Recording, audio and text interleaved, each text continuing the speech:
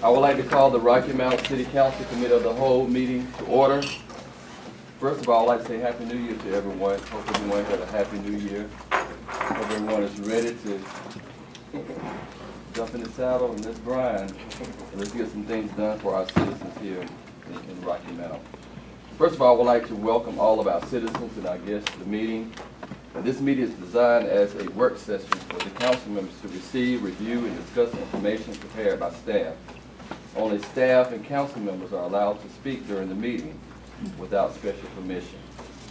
At this time, I'll ask our city manager if she would, well, the first thing on our agenda is real estate attorney-client privilege. And that's a closed session. Yes, sir. Thank you, Mr. Mayor Pro-tem. Happy New Year again to everyone. I'd like to start the meeting in a closed session. Please, sir, for attorney-client privilege. Real estate. So we need a motion. Is there a motion? Motion made by Councilwoman Miller, second by Councilmember Blackwell. All in favor, let it be known by the voting side aye. Aye. Opposed nay. We are now in closed session. We're going to ask if you are not part of staff, please exit the room. And we will notify you when to come back. All right, so we're going to try to concisely cover what is a very technical process. But to try to give you an idea of where we are with the current agent position and where we want to move forward with rehabilitation and like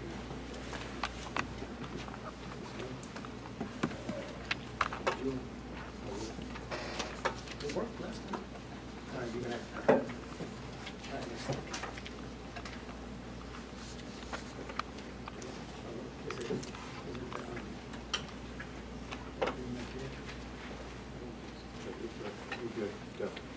Okay.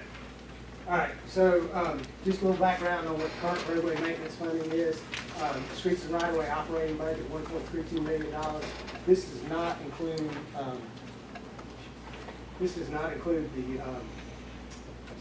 the stormwater budget. This is just the general fund portion of the budget, and that goes towards curb and gutter repair, street. We'll go with this anyway. There we go. Sorry about that. All right, so it goes to curb gutter repair, patching, mowing, loose leaf collection, snow and ice removal. The resurfacing budget, stormwater operations budget is $3.4 million. Does not go towards roadway maintenance other than the storm drainage infrastructure. Resurfacing is generally paid for by the Powell bill allocation. Powell bill allocation currently $1.5 million, and then supplemented a few years ago by $800,000 in the vehicle permit fees, which is dedicated just to resurfacing. The balance of that allocation, and we program $1.6 million a year towards resurfacing. And that fluctuates between a little over 1.6 and somewhere under 1.6, but on average, that's what we're putting in the budget, and that's about what we're spending.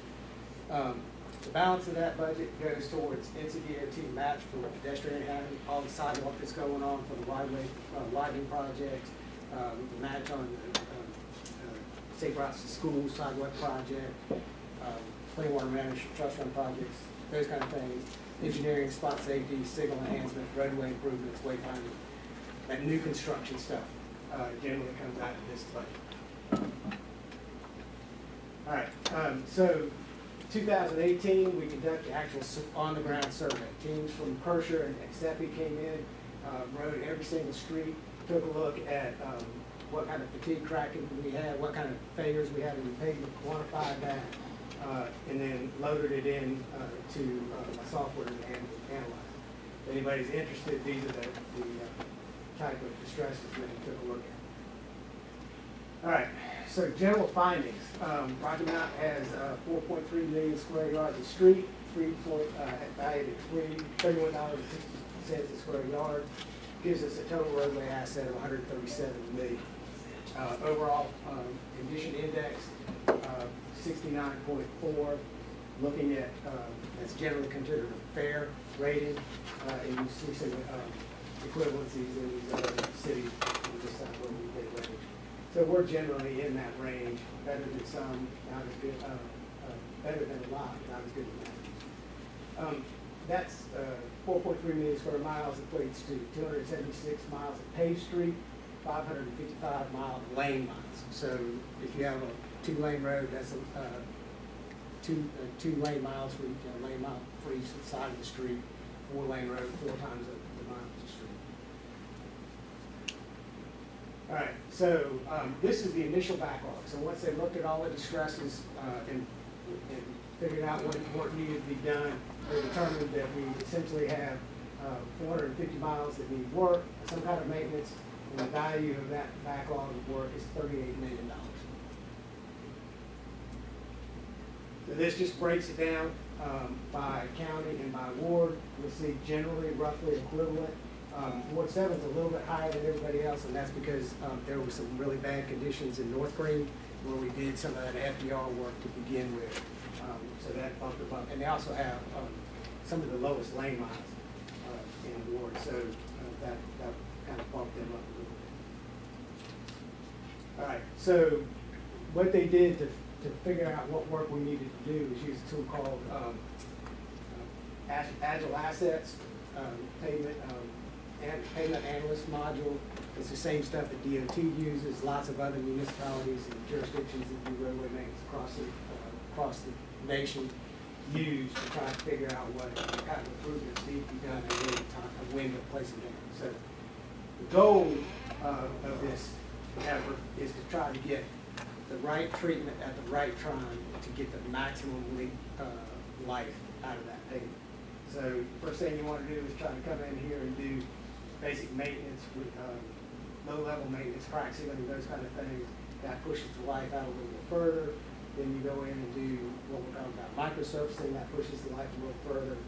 And then finally, you get to the most expensive part of it, which is overlay.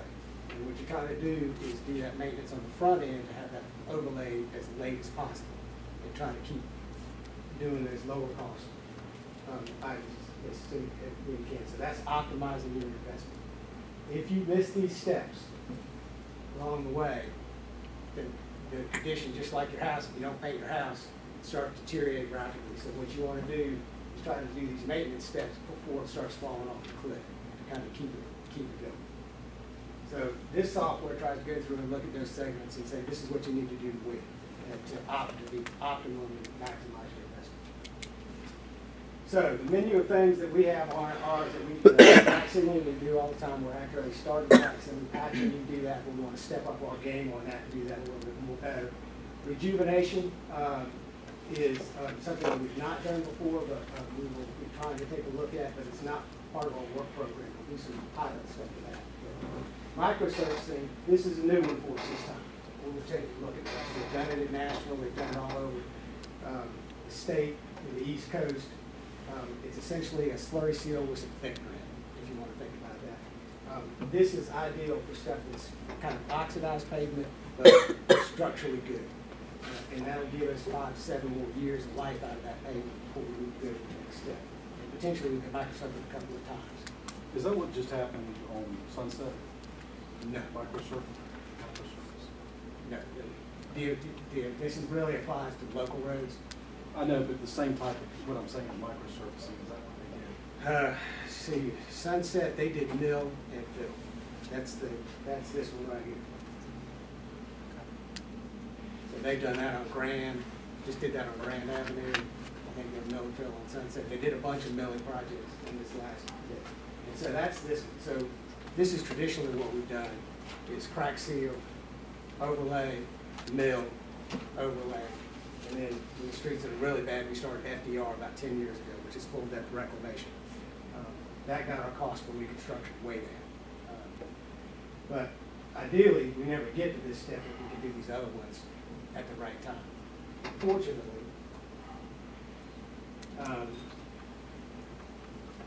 that takes a lot of money. All right. So when we went through the scenarios to evaluate options, we looked at $1.4 million works first, $1.4 million optimized by the software, 2.4 optimized. What it would take to maintain the PCI, the current condition, roughly 7, and then what it would take to improve the overall road condition, which is about $2.25 billion. Councilmember Blackwell has a question. Yes. Is this all activity that we can do in-house with our own team? So when you're doing your estimates, that factors our labor costs too, or is this to be contracted out, or is this some hybrid? The patching, some of that we can do in-house, but not all of it, in terms of volume of it. But some of that we can do in-house, and we're doing in-house for cuts and those kind of things. But we're looking to try to do something more than the jump and go that we've been doing, which would be something short of resurfacing, but that would extend those life. So if you have a weak spot, it's otherwise good, we can go in with our forces, cut that spot out, the rest of the road is pretty good. When you got widespread failures, then it's off to the other treatment. So we are looking at that, but the actual resurfacing, microsurfacing, that specialty stuff, we don't have the resources to manpower. So that's, Barnhill has had our resurfacing contract every year since I've been here. We only had one that did one time, and then we went close. So, yes, sir. Kip, do that, do we have the same estimation or some knowledge on the dirt roads that still in the road? That's the next presentation. Okay, good. All right, so this is just looking at various scenarios. What we're roughly spending now, we use 1.4, even though we're doing 1.6 for inflation and giving us some room to move around from year to year. So this is just for the month. So you see at 1.4 million optimized investment, we're not even catching up with the backlog. We're still losing ground. Right? So because stuff ages, as it ages, it declines, and you got to have a certain level of maintenance just to keep it. So we're losing ground on the backlog. And then you start catching up once we get to 5 million a year and those kind of things. So this is just the estimated backlog based on those various investments. This just really quick tells you 2019 69 PCI 65.9 right here. Investment 3.5 million to maintain the current. So that's this red line. This is the degradation curve. Investing in the existing allocation to the worst first. So if we just say we're not going to worry about the other stuff, we're just going to go and fix the stuff that's the worst. That actually ends up way down here at 50 PCI in 10 years. So unfortunately, we can't, if we go do the worst first with the investment level we have now, we're just going to keep losing ground. So technically, we would never catch up with the backlog that we have and the amount of money that we're being funded. So we're going to have to look at maybe a bond referendum along with our housing bond if we want to have good paved streets and roads that we travel. And just before you get into your dirt street presentation, is that next? Yes. Okay. Blackwell is the longest seating, not the oldest council member, but that was one of Helen Gay's main initiatives. And so we have had this presentation several times in our city council retreat. And from our neighborhood association meeting, community meetings, the dirt streets have come up several times, and so we asked staff if they would bring that back to us.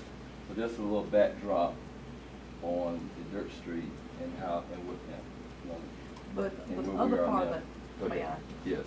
The other part of that story is that Dirt Street paving was shelved in order to focus on getting sidewalks in. Right.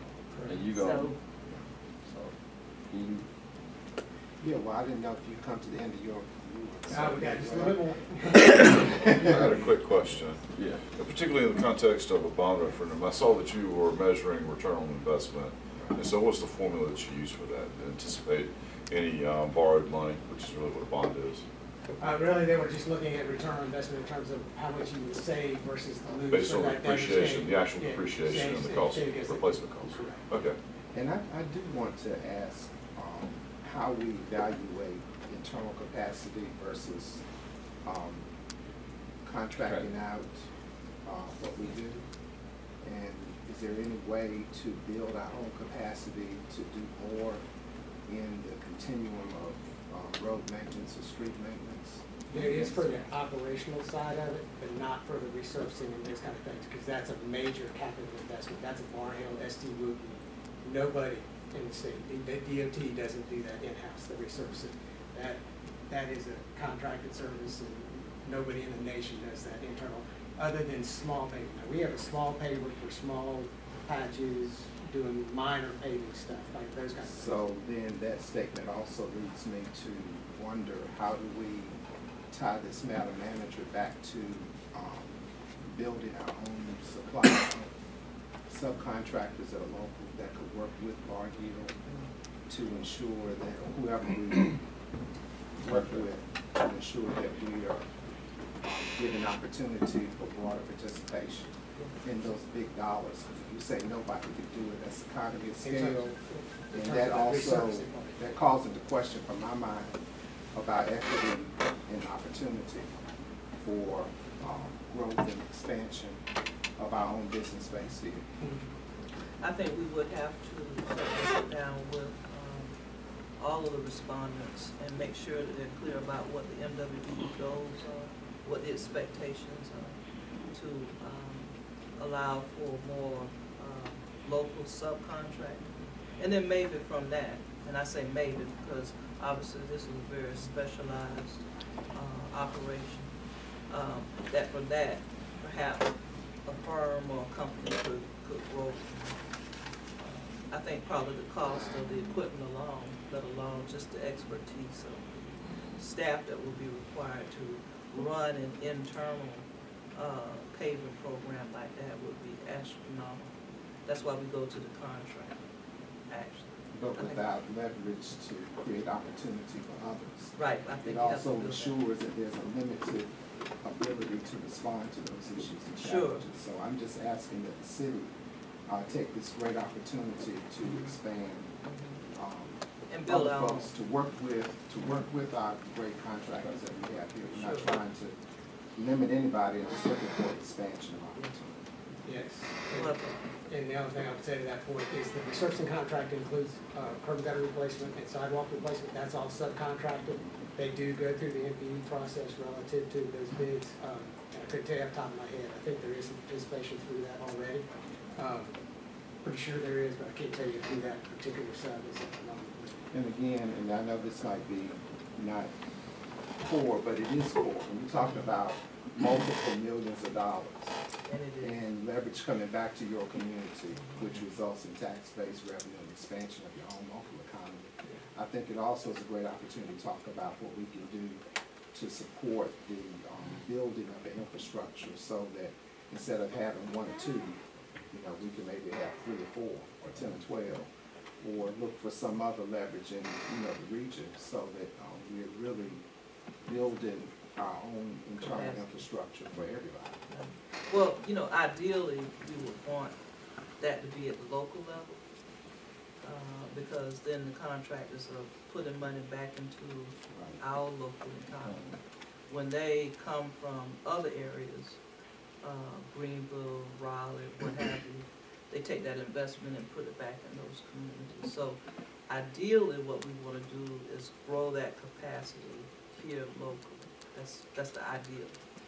And so we will request to have a discussion about MWBE program participation. And local, and local, but yes, because that's, yes, sir, because that is where we really get the best for our bucks.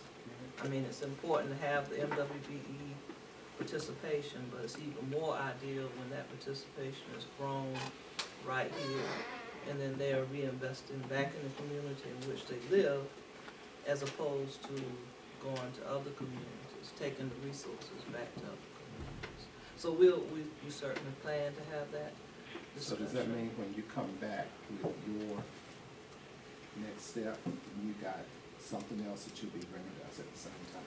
We like to think that we can request that the discussion be as soon as the next committee of the whole, or even, as Mayor Pro Tem has suggested at the council retreat, have a fuller discussion about the MWB program that we have now and get guidance and direction from you as that program is being built. And I'd say, and local small businesses, regardless of their ethnicity, gender or orientation of the individual. Yes, sir. Looking for full participation in all of that. Absolutely. All right, so this is a breakdown of the 4 scenarios and the 2 additional scenarios that got us to the recommended workforce. So this is the full investment. You see how many lane miles here, over 900 lane miles. Treatments, reconstruction, rehab, preservation, rejuvenated, crack seal, patch seal. That's just color coded. Kind of gives you an idea of proportion. Then this is the 3.5 million a year. This would be ideal. If this gets better, this maintains, and this almost maintains. And so that's up at 2.5 would be just over 650 lane miles of treatment. This is worst first. So if we just did the worst stuff on the list, we're way down here in terms of just over 100 lane miles of treatment. This is what we call an optimized model. So this model goes in and tries to push all the investment to the low cost, extend the life treatments to try to do as many lane miles as possible. So optimize, this purple, this is the preservation. This is the microsurfacing that we talked about. Well, we haven't done that yet. We are not prepared to make that kind of investment in microsurfacing when we haven't done it yet. So we asked the consultant to limit that, to run a model and limit that to $200,000 a year until we get comfortable with it. And then we also, how much street is that by you? it's on here just a minute, I think. So well, actually, you look at it right here. So it's about at 200,000. Looks like it gets us about 750 lane miles based on that graph there, somewhere right there. And then we asked them to make a minimum investment into full depth reclamation, so that it doesn't push everything to that. So we pick up, which is what we've been doing. We've been doing overlays, and we take a certain portion and we're doing full depth reclamation to get those streets there. So based on that, we have them run an optimized model, which is, okay, based on those constraints, just tell me what's the best treatment where, regardless of geography. And that gave us, just shy of 200 lane miles. Well, I ran the numbers on that, and it doesn't come out very proportional. It drives it to this location or the other, really. So it was a bit of an issue relative to that. So I asked him to go back and run it one more time and said, run this proportionally based on lane miles within each ward. So you see here, this is the how that kind of breaks out, and then ultimately this is where we end up pretty even in terms of percentage of lane miles in the recommended program based on the dollars we're spending. Now, recognize there's still going to be lots of streets that need treatment that aren't going to get touched because of the level of investment we're going to have. But again, you see the this is the total percentage of the total lane miles for years, and then total of lane miles. This is the big one. That proportions out. Now, it doesn't mean it's equal to any particular treatment. It's the optimized treatment. It might be microsurfacing, might be patching, might be this, but it's the optimal treatment. Everything gets overall lane miles. But, and then this is the 10-year investment plan, $12 million based on this. And you see it runs between 1.3 and 1.2 million dollars. Depending on where we can go, we can tweak that year to year if we have more money available, or tweak it down if we have less, or costs go up, and those kind of things. So, but that's the work plan for these various categories. This just kind of takes that same degradation curve, shows you we do a little bit better than worst first. The blue line is the ward allocated, and it's not too different than the optimized in terms of the 10-year performance of it. But it's still down here, and we need to be up here. But we get 64% more lane miles treated as opposed to the worst first. So we touch a lot more streets. And then this graph just kind of breaks it down. You'll see, it is proportional based on treatments. It roughly works out relatively equal. So, but this is just, if you have higher lane mile Ward 2. It's got a bunch of lane miles inside their jurisdiction, so they got more, but proportionally, relative to proportionally the total lane miles. It works out in the various treatments of properties. So, but where we stand right now, that's what we're looking How long does it take you to get comfortable with the total optimized program? for. I mean, you're saying you had no experience with it, I totally get it. Yeah, so if we go a couple of years with that, with the microsurfacing, and everybody's happy with it, and it looks good, and we're getting good performance out of it,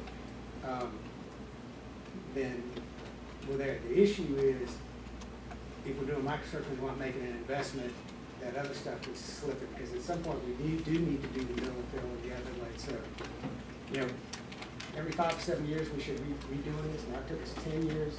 It took us 12 years to do a 5-year plan last time. And 10 years to get back to doing this payment condition survey. If we get the right level of investment, to keep this model updated, we should be coming back in 5 to 7 years to retouch this and retweak it. The one thing that in the old lane model, I had to keep up the database. I'll be fishing everything we have to the consultants, and he'll put it into the model. So every year, we kind of keep staying up to date. We weren't real happy with the model they used the last time. It wasn't the performance model, it was the maintenance of the model. This one, I can give it to them, they can put it in a couple of hours, and keep it up to date. I'll still keep my inventory of access database, spreadsheet and stuff. But that will be the first test, that 200,000 a year for a couple of years, see what the response is relative to that. Because you're gonna get a nice black streak when you get done, and really a lot of times, that's what people want to see, right? But There's a psychology to it's it. not any good if the underlying surface isn't any good. So that's kind of where we need to go with that. But if we could do that and keep pushing that out and keep it in good condition, keep the moisture out of the base, keeps the road going, we may get 2 or 3 of those microsurface treatments and get another 40 years out of that road. We just don't know yet. We want to have hands-on experience relative to that. But we also, the big part of it is we need to make sure it's kind of proportional, right? So, you know, it was pretty proportional in 3 or 4 wards, and then one with the optimized model was way over here, 20 or 30% more than everybody else. I just can't explain it, right? So, you know, from a engineering analytical standpoint, you say that, but from an everyday citizen, we need to kind of make sure that it's everybody's touched roughly. So that's the reason we're not going with that. And the performance is not that much different given where we are. The spread would get better if we could get more investment. But that's kind of what we got right now. The next step, if you guys are okay with the microsurfacing, is we will retain a consultant to start putting together the specs and the work plan for the microsurfacing contract. That'll be a different contract than Barn Hill. That's a specialty deal. Slurry Pavers out of Virginia is the only one that's really working this area with that. And then we will start preparing the next year's resurfacing contract based on this guidance. We've got the street list, but it needs to be refined. It's really high level. It's got to be tweaked. We've got to touch every street. That'll take us a couple, 3 months before we're kind of finalizing, ready to put that to bid. And then when it goes to bid, you'll have the actual list for that year. And then each year, we'll take this 10-year work plan, go through what's on the list, depending on budget. If we got room, we'll bring stuff forward. If we don't, we'll push stuff back. Ms. Miller doing that, then Miller. Do you know of anybody that's doing that microsurfacing that we could take a look at? Yeah, so they did it in Nashville a couple years ago, so we've seen that there. And the contractor is Slurry Pavers out of Virginia, who actually did our full depth reclamation several times. The rest of the builders out of Winston-Salem last couple of full depth reclamations under Barn Hill's contract. But, so yeah, we've seen it. We just want to have our hands-on experience locally with it. A couple hundred. So we'll get a fair number of lane miles. We'll microsurface more lane miles than we'll pay. With that 200,000. The model wants me to go do all in. I'm not quite there yet. I understand. Any questions? Okay, so one of the takeaways that I think we have as a staff is, as a mayor pro tem, to perhaps look at advancing or maybe better funding our street paving program, possibility of including this in a bond referendum in the future. So we will take a look at that and come back to you with what the options are, what does that truly look like, what does that potentially buy for us. Obviously, it will advance us out of the current situation that we're in right now, because that's starting to feel like quicksand. Really, if we don't invest more, then we're just going to get further and further. Perhaps during the budget discussions, we'll be in a much better position to have a discussion with the council about what that might be. Any other thing? That was a major thing that I got. And of course, the MWCE participation. Sorry there, but I hadn't forgotten that. Yeah, you'll have that conversation before we're ready to review. Councilwoman Miller.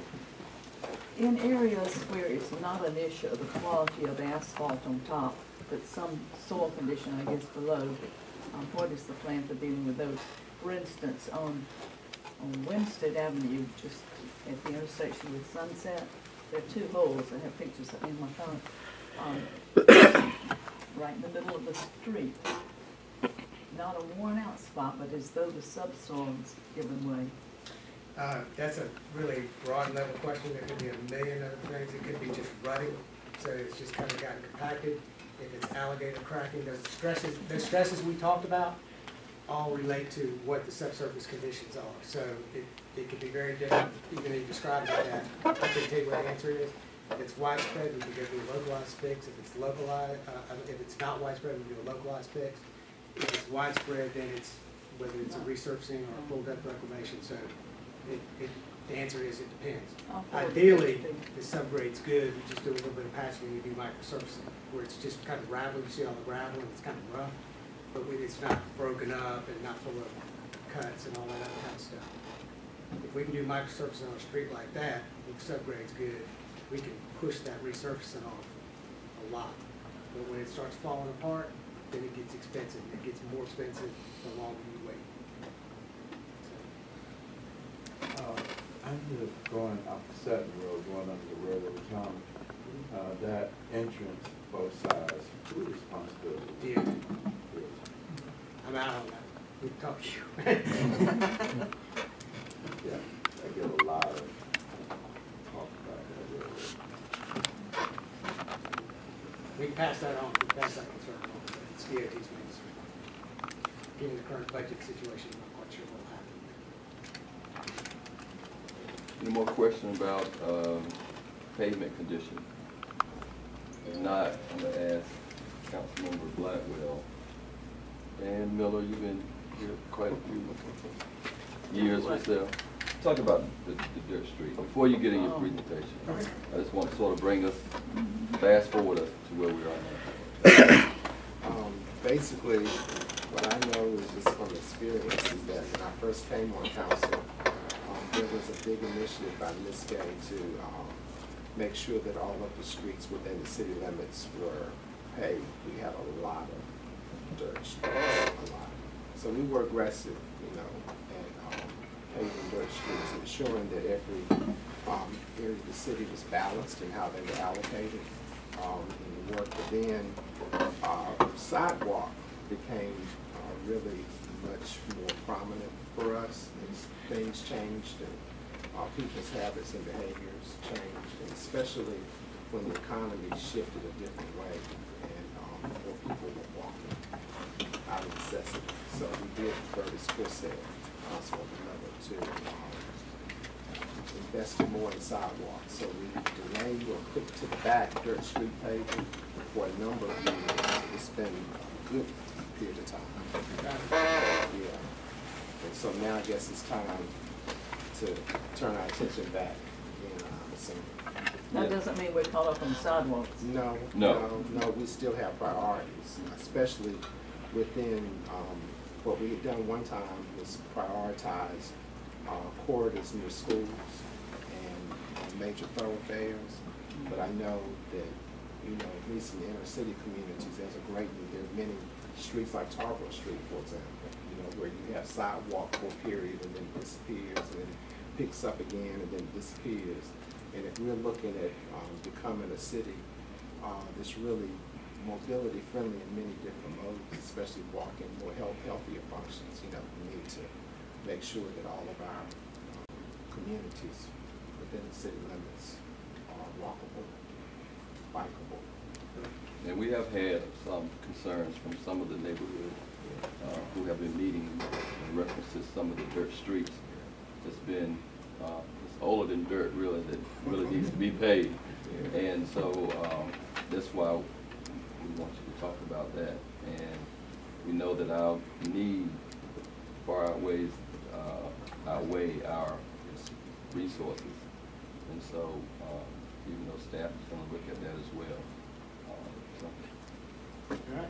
So just real quick before I start with sidewalks, yeah, one of the things that's happened on sidewalks since then is, you know, we've been able to get a lot of sidewalk done with DOT match. We get that done for 60 cents on the dollar, so we have 40% or an 80% match, safe routes to school. So we managed to do, I think, 12 miles of sidewalk or something like that, generally on the thoroughfares and those kind of things, safe routes to schools. So we've gotten a lot of sidewalk done outside of the POW bill. And then we do some maintenance with sidewalks with the resurfacing contract in year to year. And then the other thing is you guys have the sidewalk requirements. So when new construction comes in, they have to add sidewalk on materials. We may want to revisit that because it's not required in residential. So things like that. So we have advanced the sidewalk. So that's not quite, I'm not saying it's not a priority, but we got ways of moving that forward. One question. We have advanced the sidewalk, and we received a lot of people saying that that's great that we see sidewalks in our neighborhood. But then we get beat up because the grass grow on top of the sidewalk. And the city not keeping the sidewalk clean and cut. So, especially in some of the older neighborhoods down South Church Street, where you a lot of vacant lot, you see a lot of the grass that's overgrown, and you really can't tell it's a sidewalk. That's a maintenance challenge we probably should talk to, we'll go back and take a look at, because if it's in front of the developed lot, they're supposed to be doing it by ordinance. If it's in front of the vacant lot, it becomes problematic. So it is our responsibility? Well, it's the lot owner's responsibility, but we're sending out weeded lot notices on those vacant lots, so, you know, we end up mowing the lots, and so that becomes a challenge. Okay. In front of vacant lots. Okay. Because it really is supposed to be a property owner's responsibility. And I just want to say, I know you can't even get to this, but I think we need to just take a look again at how we prioritize public works responsibilities in communities that have had disinvestment for a long time. And if we want to have a city that is inviting and incents other people who live in those communities, it's very disappointing. You know, if you're cutting your grass and cleaning your sidewalk to live beside a vacant property, and because there's nobody living there, you know, it goes untended. And then other folks are saying, well, you need to keep your neighborhood up. Well, I keep my neighborhood up, but am I responsible for cutting everybody's vacant sidewalk? You know, it's just like our issue about picking up trash at houses that are vacant. You know, why don't we just say we're going to have a clean city and we're going to have a neat city, and we're going to make that a responsibility. People out there mowing and weed eating, they're doing one section, why can't they do the next section? It's a return. To your point, Councilman Blackwell, I do believe though that the city, because where my office is, the city has some properties that we own, and I think we need to set the example for the city, citywide, because I think there's room for improvement, and more than happy to pass along pictures and things of that nature, because I don't know who the contractor is, but they're not weed eating and they're not picking up stuff on the side of the road. So to your point, we've got to set the example. Okay. So I mean, I don't disagree with that at all. I would just remind you that with that comes cost. I think with the resources that we have available, of course, you know, the city staff do what they can, and we can up it. You know, we can up the level of services that we're we're requesting and want to see in our communities. Some of that too, quite simply, is you know, trying to recover some of the costs that the city has spent in maintaining these places. You know the What we amount. do now is we just lean the property, but I don't think it's been a very aggressive approach to going back and trying to reclaim the cost of that. Amy is here, she's shaking her head. We have these discussions all the time. Maybe you can shed some light, Amy, on what we have out there that we lean. Well, it's a twofold before you start address that. One, now we have those high-power zero turns. It's not like I'm on my grass pushing it, and the contractor spends about less than an hour and blow the grass everywhere. And so some of this stuff that we're requiring can be factored in what we're already paying. But we have to monitor it and get behind them Oh, to make the sure. community monitors. Community monitors. Well, the Oh, yeah. community might monitor them, but by that time they've already left the project. And so we would probably need someone on staff to be out there monitoring to make sure that Or they we can just put it in what we require of them. If It's you're in gonna, there. if you're gonna cut the grass, you know, you need to, It's in there, but if you don't have staff right. that's actually monitoring that job and making sure that the contractor is doing what they're required to do, then, you know, it'll kind of fall through the cracks. So can I just say that's another opportunity? Yes. Well, I'll step up for further. That's right. I'm just saying that's another opportunity, Madam Manager. Maybe it's time for us to take a look at our approach, how we're doing it, and who we're doing it with, and maybe there's some different ways that we can approach that incents communities to take care of their own community and the city support with some money and some equipment. But you know, I think if people are getting paid well, they don't pick up paper. They roll right over what's already there. Cut it up. They don't care about the edges, the details, the weed eating and all that kind of thing, and they still get paid a nice sum of money. Well, and tightening up on code enforcement too. If I own that property and you've cut enough grass that you've basically totaled it out, well, we gotta get our money. We gotta sell, we gotta foreclose, we gotta, whatever is reasonable to be able to do, but we just can't keep sinking money into a hole. And there's another opportunity, because we used to have summer youth jobs. And I was one of the ones cutting the grass at the cemetery during the summertime, and I don't see a lot, that could be some opportunities for our youth to cut grass and do lawn maintenance, so they can have some money to go back to school. I think they helped a lot of youth during that time. Well, at the time you did, I bet you were actually working for the city, and now we contract out all that stuff. Oh, yeah, $3.25. Right. I'm not saying you were paid, Yeah. I'm saying that Before once you running water. contract it out, they can take whatever they want to do. Right, that's true. And then How much did you say? $3.25. Yeah. I don't know, we'll get away with that. Right. That's all right, I was taking out manholes at 325. But then we need to look at the cost of what we pay the contractors versus to what we can do in-house, and maybe summer youth, Yeah. if we can. You want to give us some Councilman Black. idea about the liens that we have out here? One, Just an estimated. I actually don't even have a good estimate, but I'll get you some information on the number of properties out there with weed liens, the dollar amount that's outstanding. I mean, certainly if council, wants to, we could foreclose on properties that, we have weed liens. There's probably other remedies we could look at as well, such as small claims. So, I mean, there's things we could do if we want to go and enforce the collection on these. Councilmember Walker.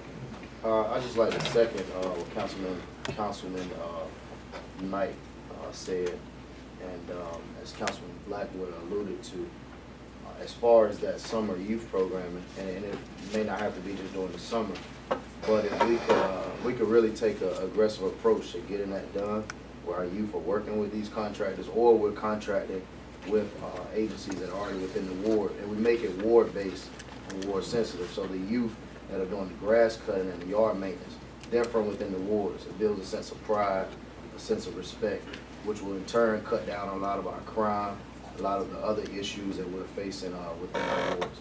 So I think we should take an aggressive approach, try to get that done, and see what we can do to get it done as soon as possible. So, Amy, when you're looking at that study, can you detail it into communities? Like, if you say for Ward 3, Berkshire, Clark Street, where we got those properties at, that we have to maintain the grass. Oh, we could do that, sure. Any other questions? Still on Dirt Street. Well, any other questions before we get to Dirt Street? I think we done solved the Dirt Street problem and the sidewalk and the youth, summer youth work. Okay, you ready? You can sort of. Yeah, all right. Okay, Dirt Street program. So, real quickly, 5.1 miles of dirt streets, 45 streets, developed lots, served 179. So we have a lot of other streets and paper streets. We're not talking about them. These are the ones that actually have developed parcels on. 15 streets were paved, 2.3 miles under the current program, which hasn't been active since 2003. Property owners were assessed $25 a foot for that. Per current standard, all the projects will be constructed as currently ready streets. Annual appropriation to make the improvements to the top streets on this list stopped in 2003. Schedule of public hearing, paving the budgeted streets as part of the process now. So you'd have to do, if you brought one forward in the current process, you would have to identify the streets, do a public hearing on it, and then run through the notify property owners of the potential assessment. Council orders design and construct the street, assessment made upon completion of the work. Water and sewer lines is started part of the work, main fees are assessed upon voluntary connection, not completion of the work.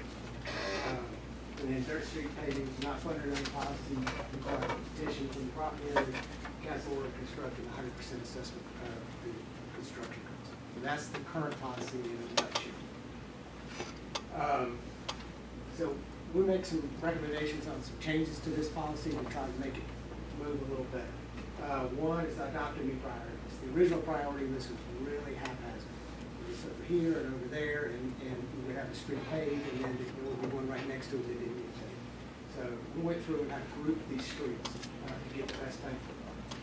So priority-based grouping of streets into a single project. Projects prioritized based on the number of developed lots. So the density of development to drive it to the top, where the most bang for our buck. Street classification, looked at 3 different classifications for this, not traditional, but collector streets, so they're collecting from the neighborhood and moving throughout. A few of those we have to still go, and then connector streets that connected this street to that street, and then we do the next. And then a dead end street would be the last one, priority list. And then look at the length of the street, so how many lengths of streets. So, number of development, it may be a long street with 2 lots of it. So kind of took those 3 things, put them into logical groups and aggregated all of this to give us a kind of a recommended priority. Second thing we want to do is add ditch section streets as approved design for streets in the program. This is only streets in the program, not new development. So stuff it's a ditch section street, it's already that way as a dirt street. And you know, it's a little bit more hassle to maintain a ditch section street, but it does have some environmental benefits and those kind of things. But for streets that are in this program, we're recommending we stick with what we got. It'll be a lot cheaper to do it. It's working now other than not being paid. Estimated cost of that is quite a bit less, $100 a foot versus $270 a foot. Some may be a little higher, some may be a little less, but roughly $100 a foot. Director of Public Works would make a determination that ditch section is appropriate for the design. The list we have on here, I think there's only 1 street that I'm worried about that would probably have to be curb and gutter street. The rest of them look pretty appropriate. Ditch section streets are currently allowed for private streets and projects zoned in industrial parks. We do have a state, and this is it. So we essentially would take these standards and apply it on these programs. consider eliminating assessment for funded projects, streamline the process, improve buying and property. So as we do it now, we put the one on the list, we got to notify the property owners, that pay $25 a foot based on their frontage. So A pays $250, B pays $5,000 in that big part. So it creates some tension where sometimes these projects die on the vine because of that. So you may want to think about getting rid of the assessment process altogether so we can move these projects forward in short order. Doing that, though, is a cost of $677,000 based on the footage that we have now. Average assessment per lot would vary based on frontage. Estimated cost of $3 million ditch section, curb and gutter would be $7.5 million. There's a section in there that talks about the assessment for water and sewer and extended water and sewer. I think we should just separate that from dirt streets altogether. Not that we don't look at it, but it's not really a governing part of what we're gonna do. It's not defined by the process, what we do with the water and sewer.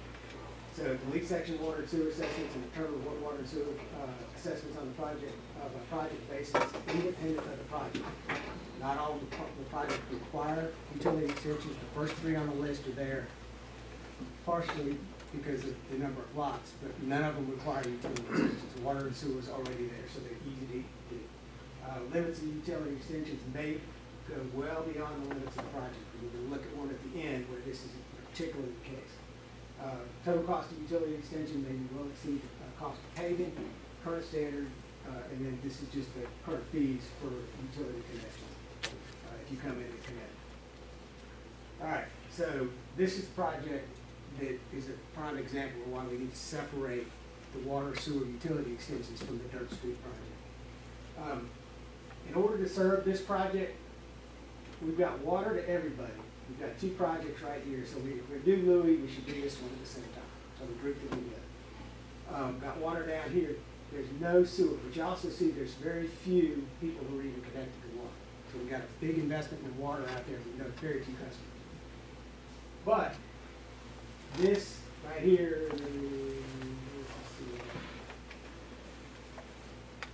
How can you tell that?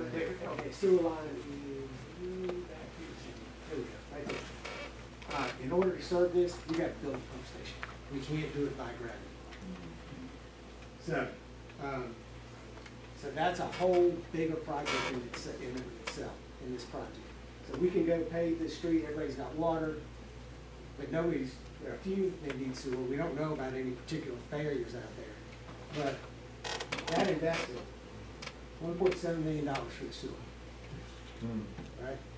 And so do we want to try to take our we delay paving the street to try to put $1.7 million sewer investment where we don't know if we have demand or not. So what we're recommending is look at it in conjunction, but not exactly. So we may make a decision, yeah, we're going to extend utilities in this section as part of the project because it's low hanging fruit, easy to do, or we just want to go forward with paving, and if there becomes demand and you're ready to bite the apple and say, we're going to put a pump station in here, and we're going to require that it extend the lines and require a better connect. You know, so separate those decisions so we can move the Dirt Street part forward. And that kind of gets us to, you know, three options: do nothing, continue current activities, and that's an option. That's what y'all want to do. Redirect resurfacing funds to Dirt Street paving. We just talked about where we are relative to that, or identify new funding for paving dirt streets. Those are kind of the three basic options we've got, and then once we decide to fund it, start picking them off. And if you want, we can go through some of the group of the projects on the end of this. I'll put them for your references. I think one of the, how you base your priorities is the connector, collector, Right. and And then utility, the existing utilities is kind of ends up being factored in. well, one should be to base upon the need and the history of improving the quality of life of the neighborhood, or the citizens in the neighborhood. Because you have some of the older neighborhoods, 70 to 100 years old, that's been around for a very long time.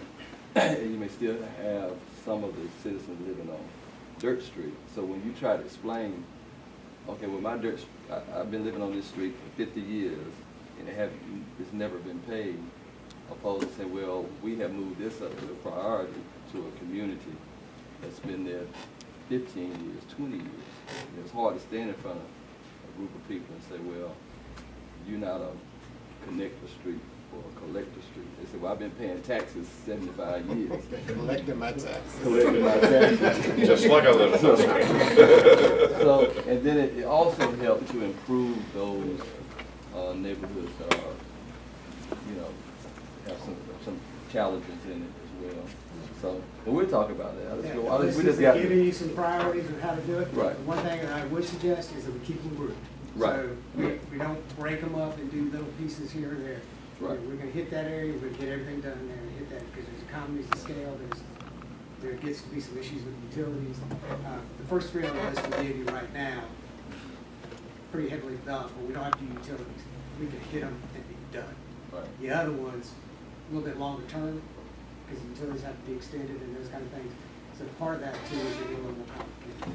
So how much Emerald Lane and stuff is complicated because it's sewer. how much for the ones that you've given us here? What's the value of those and the amount of time it takes? So that's my question, because I'm looking at 3 million if we just do ditch, and if we do curb and gutter, that'd be 7.5. But then if we add the, that's what I want clarification on, Councilman Lang. So We just look at 3 million, not there's just. a, yeah, your list has got some costs in there on the side. But I think the annual 200,000 annual would take 12 years to eliminate all dirt streets in Rocky Mountain. yeah, if you get all the way to the end, there's some that are a block long. You get down to the bottom, serving one house. It's effectively a driveway. This is- But you've given us Swift Road, Allen and Jasper Street, Coral Drive, Emerald Lane, and Topaz Avenue, and then a whole bunch in South Rocky Mountain, Amos, Fleming, Heron, Hudson, Jackson, Lund, and Melvin Street and Z Street, Todd's Yeah, Ferry. those are all like one block off of Church Street kind of thing. So what's the value of all of this, the ones that So you've if given you us? see, so you'll see in blue Freer Drive, that project's $228,000. Swift Road's $60,000, 58. Jasper Allen is $189.50. Those three projects already have water and sewer, so you just have to pay. So if you look at the bold part at the end, that's the cost for that whole group. Topaz Allen, $306,000. You're looking at a spreadsheet. That's the spreadsheet. I was looking at the map. Yeah. So if you look at the spreadsheet, you got that part in blue that's in bold, that's the What page total is for that that? group. It's the beginning of. Louis and Triple, $119,000.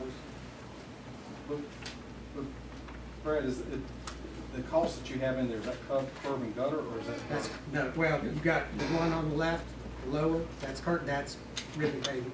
The one on the right is over there. Okay. He says at the beginning of your presentation, page 44.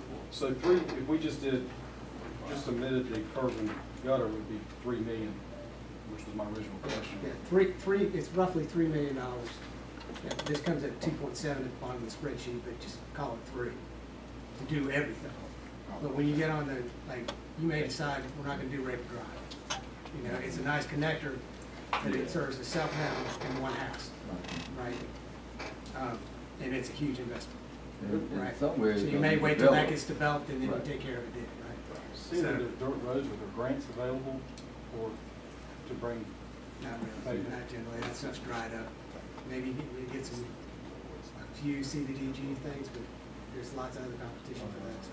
Now, if you don't do curb and gutter, just do ribbon paving, the ribbon paving deteriorates faster than a street with curb and gutter, doesn't it? No, not really. Doesn't It's- break follow No, with it's it? just more day-to-day maintenance in terms of keeping, you gotta mow the ditches, things, occasionally we go in and have to regrade them.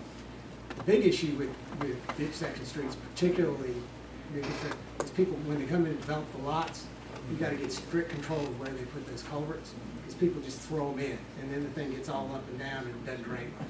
So if you can control it right from the beginning, and make sure everything's on there, then you get it to drain better, you get better water quality, you do get water capacity, but day to day, you gotta cut it more, you gotta do those other kind of things. You know, you can't park on a ribbon paved street, people are parking on the shoulders, so you have those kind of issues too. So, you know, when you get into denser development, new construction, we probably wanna maintain the curb and gutter with the water quality features on the back end. But for this situation, since they're already working these ditch section streets, you know, we can make a lot more bang for our buck by just taking what we got and stepping it up a little bit. We may have when we do this, we may redo all the driveway culverts to get them on grade. So everything's grade free. So if you, those kind of things. so if you do that, you come back and doing the sewer, water stuff, how much damage would it do to the streets if you have to come back and redo it? Really depends. I mean, you're looking about how much separation. Okay. So we can sometimes, on the ditch section streets, move everything out of the right of way, so we would just damage where we had to go across, we had to do an open cut. Okay. You know, and we might be able to bore those services in, maybe, and not go underneath. So really, but when we look at those projects, we would make an assessment as to whether it makes sense to try to do it now. And then you'll have to you all have to make a decision whether you want to assess it, require them to connect. Because we got a lot of water and sewer out there. We went out there and said, we'll just wait. And it takes a long time for people to finally do it.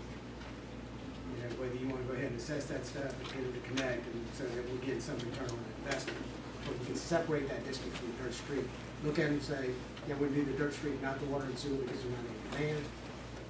Or, yeah, we want to go ahead and do it. And we'll talk to property owners in the neighborhood before when there's a project, this is coming, where you water, you issue water and sewer.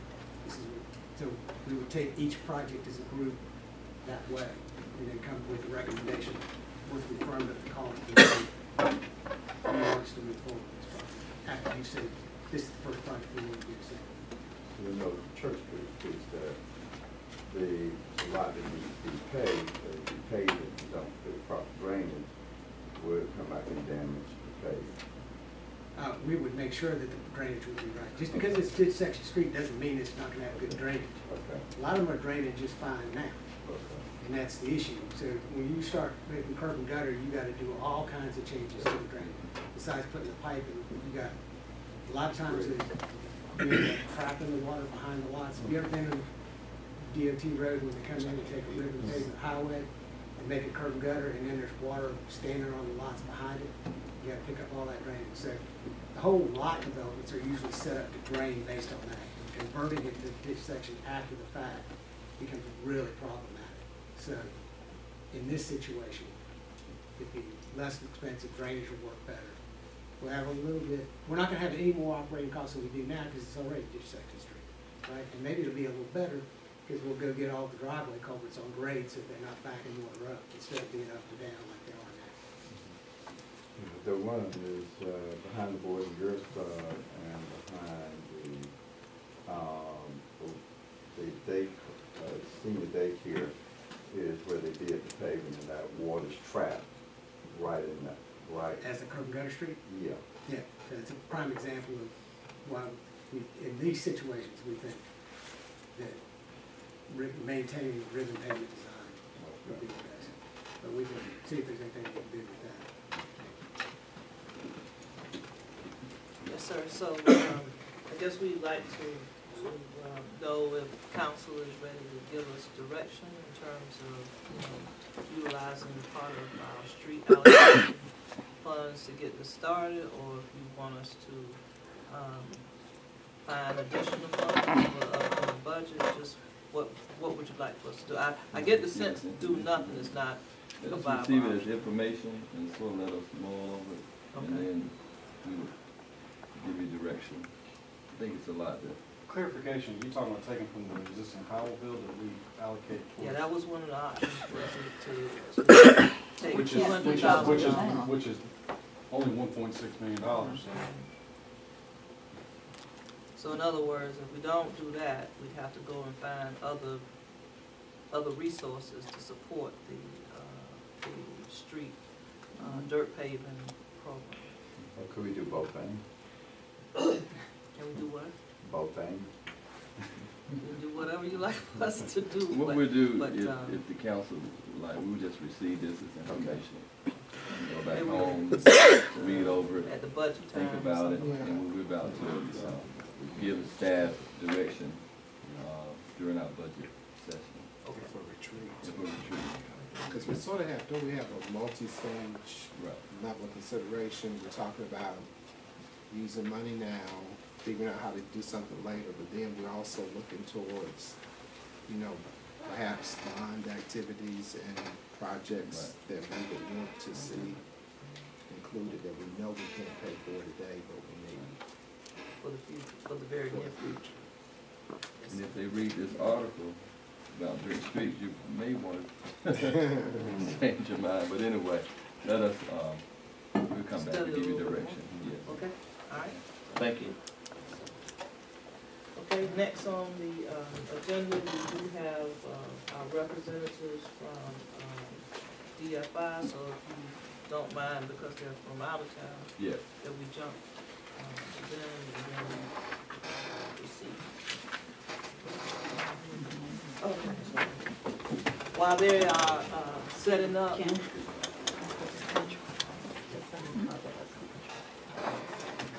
ACM prepared for the council at the request of Councilmember Blackwell a timeline that will give you the history of the DFI project and the actions perhaps that council has taken over the past 2 years or so that we have been working on this project, and she's passing that out now for you as a reference. With that.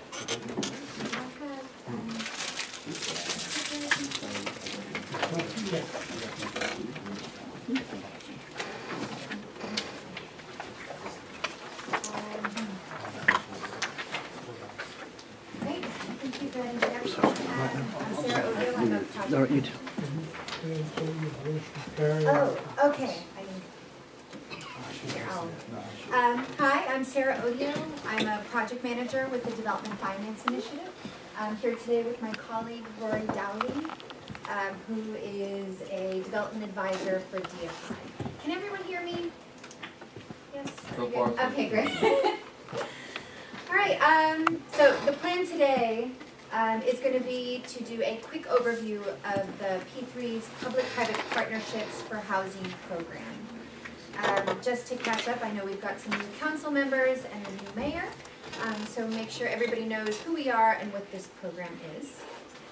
We then we'll get into kind of fast forward a bit in the process to the solicitation process overview and really why we're here today, which is to show you the developers that have responded to the solicitation and give you all an opportunity to reflect on them and ultimately end with passing it back to the manager to maybe make a recommendation on a potential development partner.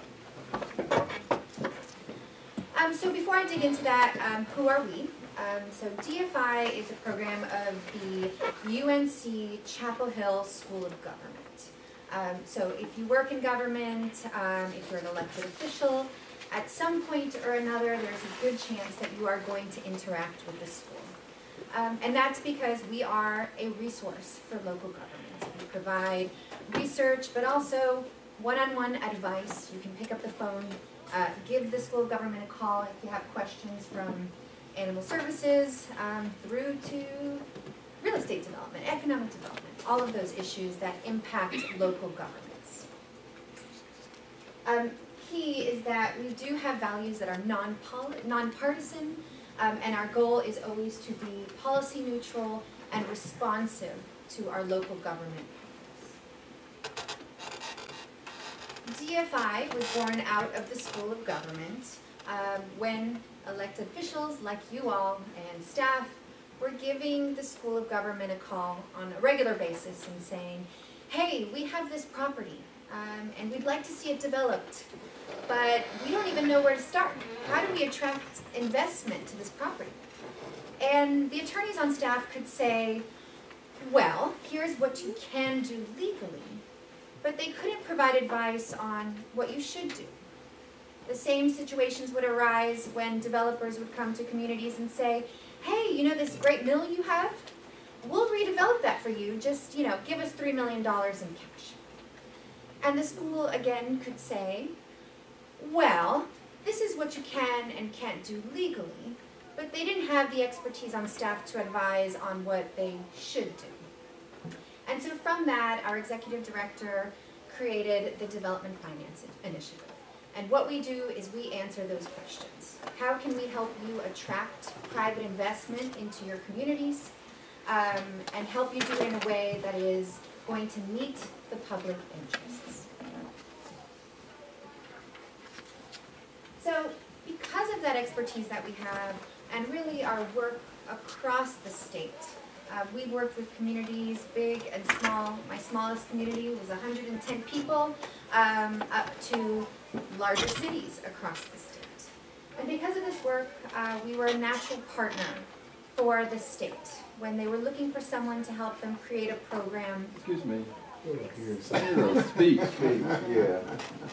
Or something going on. Oh, you know what? there's a protest. We're doing a protest. Oh. About the war. Okay. Or proposed, Okay. potential war. Someone tell. Not a war, I'm not speaking that into No, existence. right. All right, you go ahead. We thought it was somebody's phone. There might be a video too. It's Yeah. just like, plow on, keep talking. Keep talking. Go ahead.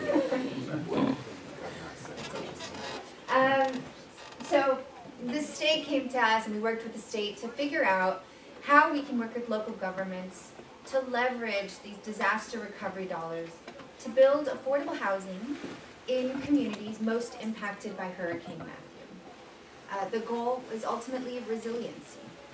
So building housing for low-income households outside the flood zones. The program that we developed starts with figuring out and working with a local government partner. So we don't come in on behalf of the state, pick a site, and develop it. We find partners on a local level and we come to them and we say, do you have sites that you would like to see developed for affordable housing? We then go through our pre-development process, which I'll walk you through that. And again, the goal being to leverage these disaster recovery dollars. And what ultimately has come of this process is that the fund is actually going to come out of community development block grants for disaster recovery. When we started this process, it wasn't clear where that funding would come from, but now we know it's CDBG DR. And then our process, I'll walk you through what that looks like, but we end with really finding a development partner to actually execute on this project. So we're not just going to bring a project to you and walk away.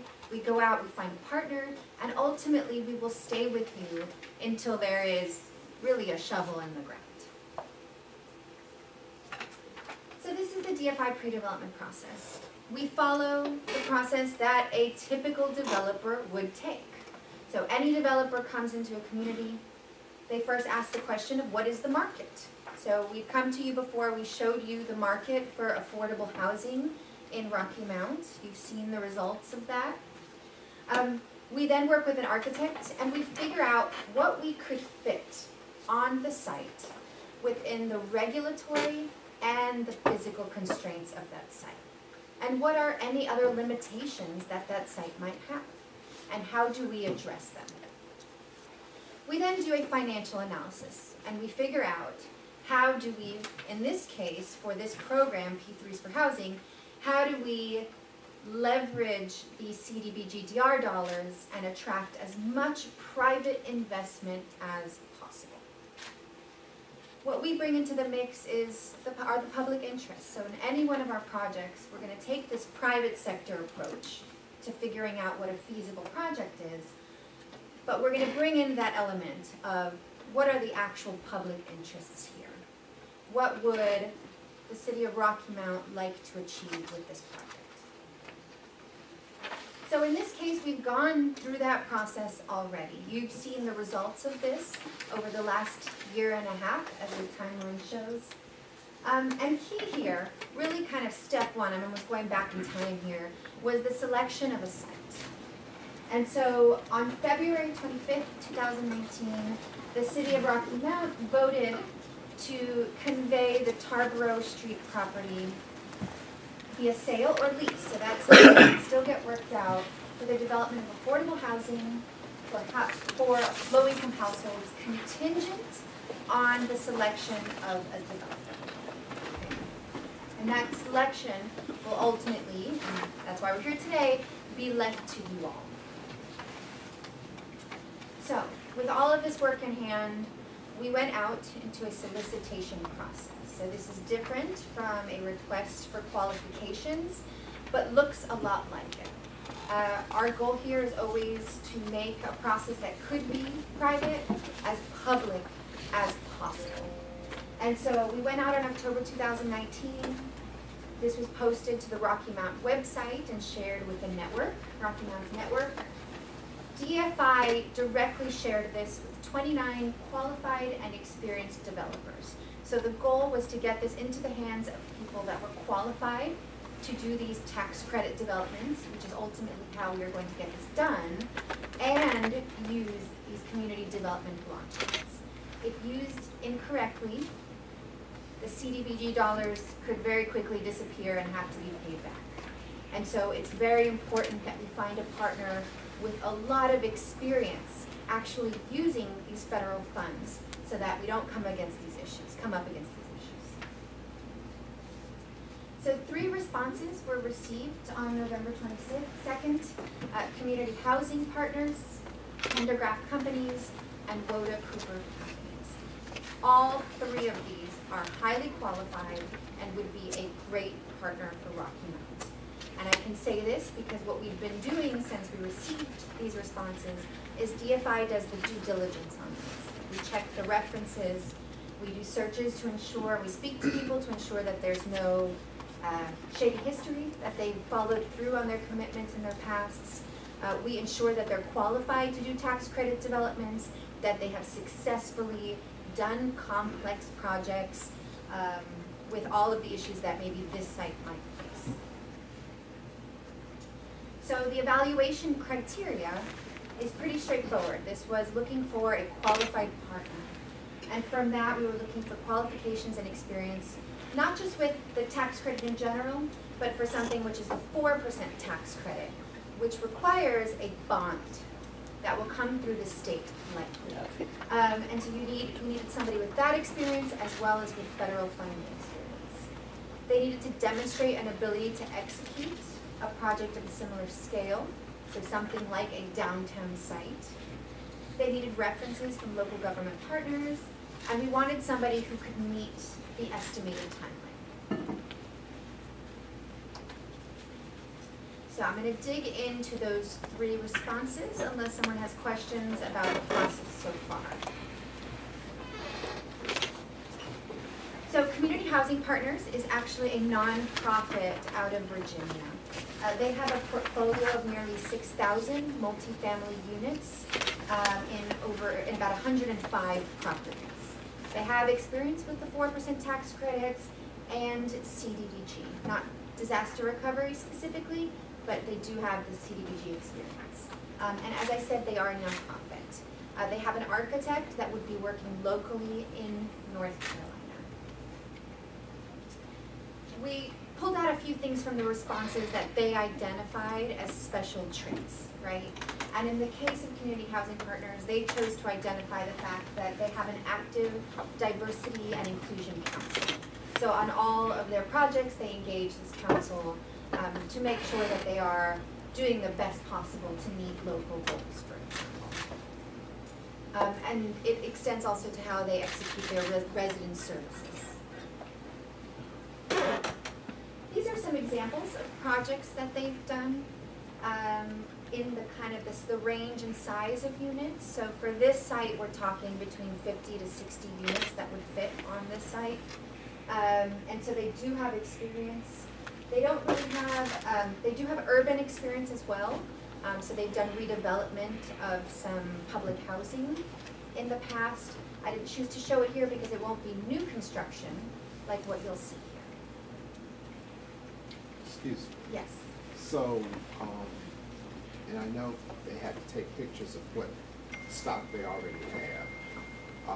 But did you have any that did downtown projects from an architectural perspective in particular? Right. So the challenge with Community Housing Partners is that the ones that they've done downtown have been rehabilitation of existing buildings. So that's what you said you couldn't use. So I didn't have any new urban downtown examples from them. So in our architectural requirements or standards, are we sort of creating some, not barriers, but boundaries about what it is that we're looking for? Yes, so you've got your local code, and so it'll have to meet that. And because it's a downtown site, you know, the setback can't be too much. So they're gonna have to build in an urban style. The building will likely be 3-4 stories, right? So it's not gonna be this sort of garden style, because it just won't fit. Right. That's the piece about making sure it looks like it's part of what's already there. Exactly. Yeah. I'll say they have experience working in downtowns. Not sure, and we can always check back with them, because their architects might demonstrate a lot more of that experience in downtown. Like brick opposed to vinyl, nothing wrong with vinyl, but those types of.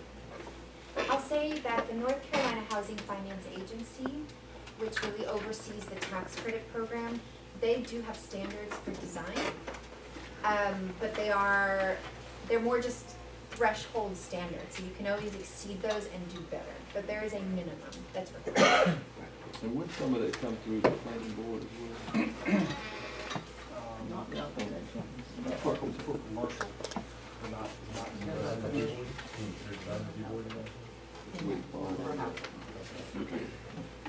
But can I add to that question? So if it's gonna go downtown and most of downtown is brick, do we make a requirement, even if it's not part of statute, that it's brick? Well, there could be, costs are gonna be a consideration, but I know that you can very easily do a brick facade, so Right. give the impression of brick. And so that could, my understanding is that it could be a requirement. And I'm one of the new ones, so help me with cost, help me with the CDG, DR funds, help me with what the city of Rocky Mount is gonna have to invest in this project, if anything, or if nothing besides the property. Nothing besides the property, period. So the city will not make any financial investment above and beyond the property. And Madam Manager, could you explain to me why we chose this site as opposed to the ones mentioned, Planters Oil Mill and Crossings at 64? Well, it went through a process with DFI. They did their due diligence on all of these sites and concluded that the Tarboro Street really best fit the model. So that's in short why that site was selected. We met with the council several times during that reiteration. And I think also to bring a diversity of housing in the downtown area to support certainly the college that's there and the surrounding communities. So this is a selection process that engaged not only the council but also the community that surrounded the site. And I know that there are differences of opinion about that. However, if you want to have a diversity of housing available in the downtown area, this certainly is a project that will lend itself to that. Because the city also owned the property, that was also quite a factor. So those are the reasons why. So we don't have diversity of housing now down there, even with the development that's. You don't have workforce housing. No. Because don't we have some being built now? Not workforce housing. What's the- And when I say No, workforce, but that's market rate. No. Yeah, ours is, we're developing 22 units in downtown, and it's not gonna be, workforce housing. It's gonna definitely be market rate, which is about $1,100 a month. So the average Rocky Mountain can't afford it. So we need affordable housing downtown. thank you. Workforce housing is what this is about. And when we say workforce housing, I think we need to be clear about who that will attract. It's folks who are, less than 60% of the AMI. And quite frankly, that will support many of the employees that work for the city will fall into that category. Underscore the fact that this is workforce, meaning these are people who are ward. And just need safe, decent, quality housing for themselves and their families. And we've gone through that whole process with the council and the community. And we're here to move forward about selecting the developer to build these workforce housing. So I think we are so far along now that we can finish hearing the rest of the But presentation. clarification, has council voted? Yes. So We have, yes. when did we vote? Or when did it go on? It's on your timeline. February 19th, 2019. They voted to convey. So basically, it's a done deal. But right now, until we choose a developer, we moving forward. So you can please finish your presentation. I say again, this is, I didn't get your full statement. Who? Yours. So you, Statement about what? I said we have gone through that process. Now she can finish her presentation. Right, that's what I want to find out. It's almost been a year now since we started on it. Right, so we so far along now that we're But not we going. still haven't decided Yes, we have. the two, we're talking about workforce. Most of the people who are going to be looking at this type of housing are not workers in it anymore. They're 65, 70 years old. That's not what we're talking about. Where do you get that We're data? talking about workforce. Where does that data come from? It was in that package that we received last year at the retreat. Who's going to live there? Well, since then, we have identified that. So that was in February. No, we didn't say this was senior housing. We No. said that it was, what we asked for was inclusion of who would be included within that income category. Right. What they did was told us the overwhelming need of Rocky Mount. They gave us exhaustive data on our lack of housing that spoke to this particular market. They also told us that this was not for the very low income, and that this was an opportunity to look at building a vision and a capacity for working folk who are already using a lot of their income right now towards inadequate housing. They might be paying high rents and high utility bills because there's lack of stock available. And the conversation that we had was what is appropriate for downtown. And what the debate was in the community is this the right place? Shouldn't we be looking at only market rate or at market rate? And so, and you remember all of that. And what we were asking, at least the majority of us at that time, were saying, let's look at this as an opportunity to say that downtown is for everyone. And let's look at building housing downtown where people who work at the city and who work at the community college and who might be students at the college too, could actually be able to move downtown and live. And if you recall, at that time, the reporter that preceded Mr. West said, well, you know, I would qualify for a place at that location because I couldn't find anything in Rocky Mount that I could move into. So I have to live in Spring Hope. That's what he told us. So I think that, you know, the data you gave us is very clear about who was eligible to participate. So now we just got to decide which developer we want to choose. And another thing that that's been in the media in Raleigh, that people who are working cannot afford to live in downtown Raleigh. There's teachers, police officers, firefighters, some city employees. So that's why we said we wanted a workforce housing, so we could be inclusive for everyone. I'd like to clarify one thing, which is that it's not public housing in the sense that the residents can move in and not pay rent. So the rents are actually around $450, excluding utilities. $450, $500 is what they'll ultimately pay for rent. So you have to have some sort of income in order to afford it. It's not extremely low income households that will be able to afford it.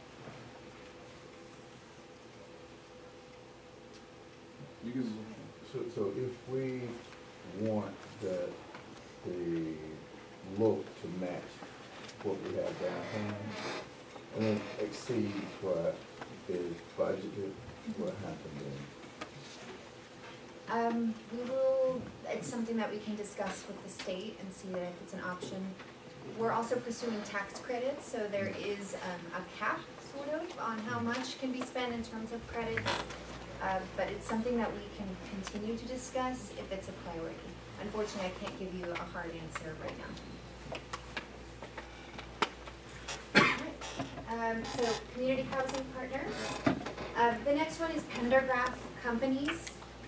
So they have a portfolio of over 4,000 units and over 100 projects. They are the developer of the three that's done the most Eastern Carolina projects. So they've done most of their work, a lot of it in Goldsboro, they're in Lumberton, Rockingham, North Carolina. So they've really done a lot of work in this area. They do have that experience with 4%, and specifically as well with the disaster recovery funds. They were recently selected by the city of Lumberton for this program, for the P3s for Housing program for Lumberton. And that has gone very smoothly so far. The developers are about to submit their final application for tax credits. They manage their own developments, and they've been active in North Carolina since the 90s at this point. They do a lot more, I'll say, greenfield development. So their style is less downtown. They do more of a garden style, but they have a bit of variety in their style. But they've done projects, a lot of 4% tax credit projects, and many of the size we're talking about, but not in such a dense property. So the last partner is Woda Cooper Companies. They have roughly 12,000 housing units, I should have written this in 300 properties across 15 states. So they're actually one of the biggest housing developers in the country. They've got a lot of experience with 4% and federal funding. They've done quite a bit of brownfield development, including using certified brownfield funds. I'll say that Pendergraph and Community Housing Partners have also done brownfield, but not through the brownfield program, which is a different thing. They recently, you'd be familiar with Woda Cooper because they actually recently completed Ravenwood Crossing in Rocky Mount. So they do have that local experience, and they did about 80 units. They're a townhome style, but that's just, it shows their diversity. So they can do townhome, and they've also done some downtown projects in the past as well. They chose to identify in their response that they do have a lot of green building experience. So with Ravenwood, they followed the Housing Finance Agency requirements, but they've done LEED projects all across the country, and Earthcraft. They've done passive zero net energy projects across the country as well. So sustainability is something that's a priority for them, and that they focus quite a bit on. They also manage their own properties with a network across the country. So these are some examples. So you can see they've done 60 units in Baltimore, Maryland, so a downtown project there. Ravenwood Crossing here in Rocky Mount, and another project they completed in Hickory is about 50 units in the Viewmont Square Court. So looking at them kind of in a check way, side by side, it's a bit challenging. But what we demonstrate here, we hope, is that they're all experienced. They all meet the criteria. There's no developer here that does not meet the criteria. I will say Pendergraph and Woda Cooper do have a lot more experience doing the 4% tax credit and the tax exempt bond financing. This can be a little bit tricky. Community Housing Partners does have that experience, and they could do this. but Pendergraft and Woda Cooper have more, and they have more in North Carolina. So that's key. So they are familiar with North Carolina's tax credit program. So where does that become critical? Is that in the costing out of the project and how you are able to get the most out of the dollar that's invested? It's in the financing of the project, getting the most out of the dollars, you know. The more experience they have, the more trust the syndicators, the tax credit, people that buy tax credits have in them, the more money they'll give them per tax credit. So there's a lot of, a big explanation around tax credits, but basically the more experience they have, the better value they can get in theory. And they also just know how to maneuver the system more smoothly, which has a time value, so they can do it faster. So does that mean that do they have to help recruit additional funding? Is that what you Yes, saying? so this is a private development. Okay, So these are private developers that will go out, you select a developer, you convey the property when they've closed on financing, but they will get the financing. They have to go out and get a loan on their own. They have to get the tax credits on their own. The community development block grants are gonna go through someone else, right? So they are managing and they are gonna develop this and manage this independently as a private developer. And so they're gonna be in charge of all of that. The city is going to be, the role you will play is negotiating how you wanna convey the property and what your terms are for that. So if you've got local minority and women-owned business enterprise goals, that's something that you can secure through the property. But that's the role you will play. Ultimately, they will finance their own project. So then the project can be bought and sold once developed, tax credits have been in place. Under what conditions can that transaction occur, or might it occur? Okay, so the project, so North Carolina requires the project remain affordable for a 15-year term, Okay. but most will, I guess you can say, re-up for another 15 years. So it will remain affordable, monitored, have tax credit right for that 30-year period. After that, if you sell the property, the developer is free to do with it really what they choose. Sure. We have a partner, Durham County, for example, they're doing a ground lease model because they want to make sure that if it doesn't remain affordable, it can revert back to them and they can do something else with it. But others, you know, developers prefer after 30 years being able to do what they want with it. Sure. And that would be a council decision, putting those stipulations in place. Right, in the conveyance of. Right. So then really all it ties to is the tax credits and the grant money. So if I sold it and violated those terms as the developer, then that's what I'm forfeiting.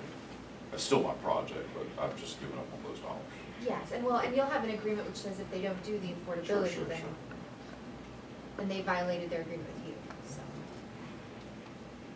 But because, you know, the rents are, the reason why you don't see a lot of new $500 development that the market just delivers is because with the cost of construction, it Sure. doesn't work out, right? And so these tax credits are actually essential. Without them, it's incredibly challenging. So in terms of other relevant experience here, we're looking for people that have used federal funding sources and know all of the rules of the federal government and what would be required for that, and that have also you know, done projects in kind of brownfield sites, whether big B, so an actual federal brownfield designated, or little b in that it has a history, but it's gone through phase 1 and phase 2 to move forward. They can all meet the timeline. At this point, the January submission of a tax credit application, we sort of missed that, but that doesn't matter. They can apply in May, and so they can all meet the timeline as proposed in theory. And they all have great references. They all have local government partners. You know, we ask them standard questions that would you recommend this partner? And they all say I would work with them again in a second. We want to add with Woda Cooper that they are the one of the three that they do have Rocky Mount experience. And whether that's a benefit or not, it sounds like it was a good experience. is up to you to decide. Yeah.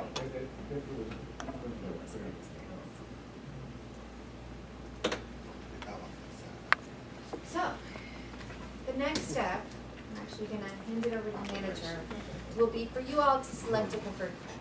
If you're not prepared to do that, we can talk about what options are for how we could do it a different way.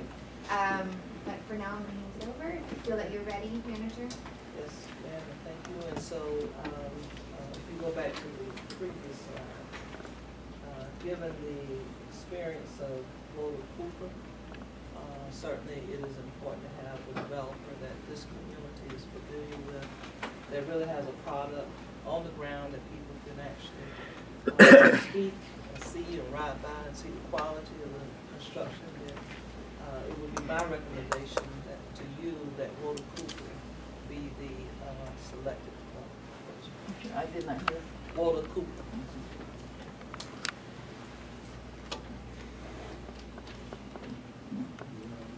Madam Manager. Yes, sir. So today, are you not expecting us to give you a developer today? That would be my recommendation, but I certainly would defer to the council. I think we need to make sure that we are all aligned with Water Cooper.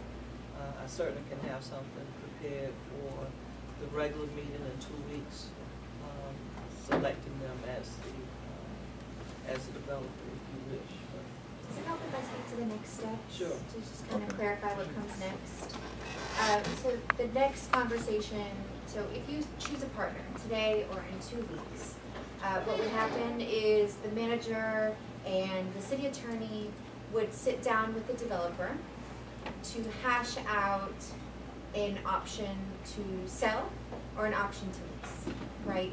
You will not close on this property until they have secured certain benchmarks, right? So they won't own it until you know that they're gonna be able to do this. But they do need an option in order to pursue these tax credits. Yeah, they have to show that they can get this property, and it's generally done by an auction. But they won't own it No. until they show that they do have those tax credits and can finance it. Here we've called it an MOU, a Memorandum of Understanding, and we're calling it more than just an option because this document is where you're going to kind of list these public interests and say, so we're gonna give you this property, right? You'll have this option to have control so you can enter the site, do your due diligence, and you will be able to own it based on these conditions. And so the next step would be for the city to sit down with them and hash out this document and figure out what those terms are. That MOU will then come in front of the council for you all to vote on whether this MOU reflects what you want to see.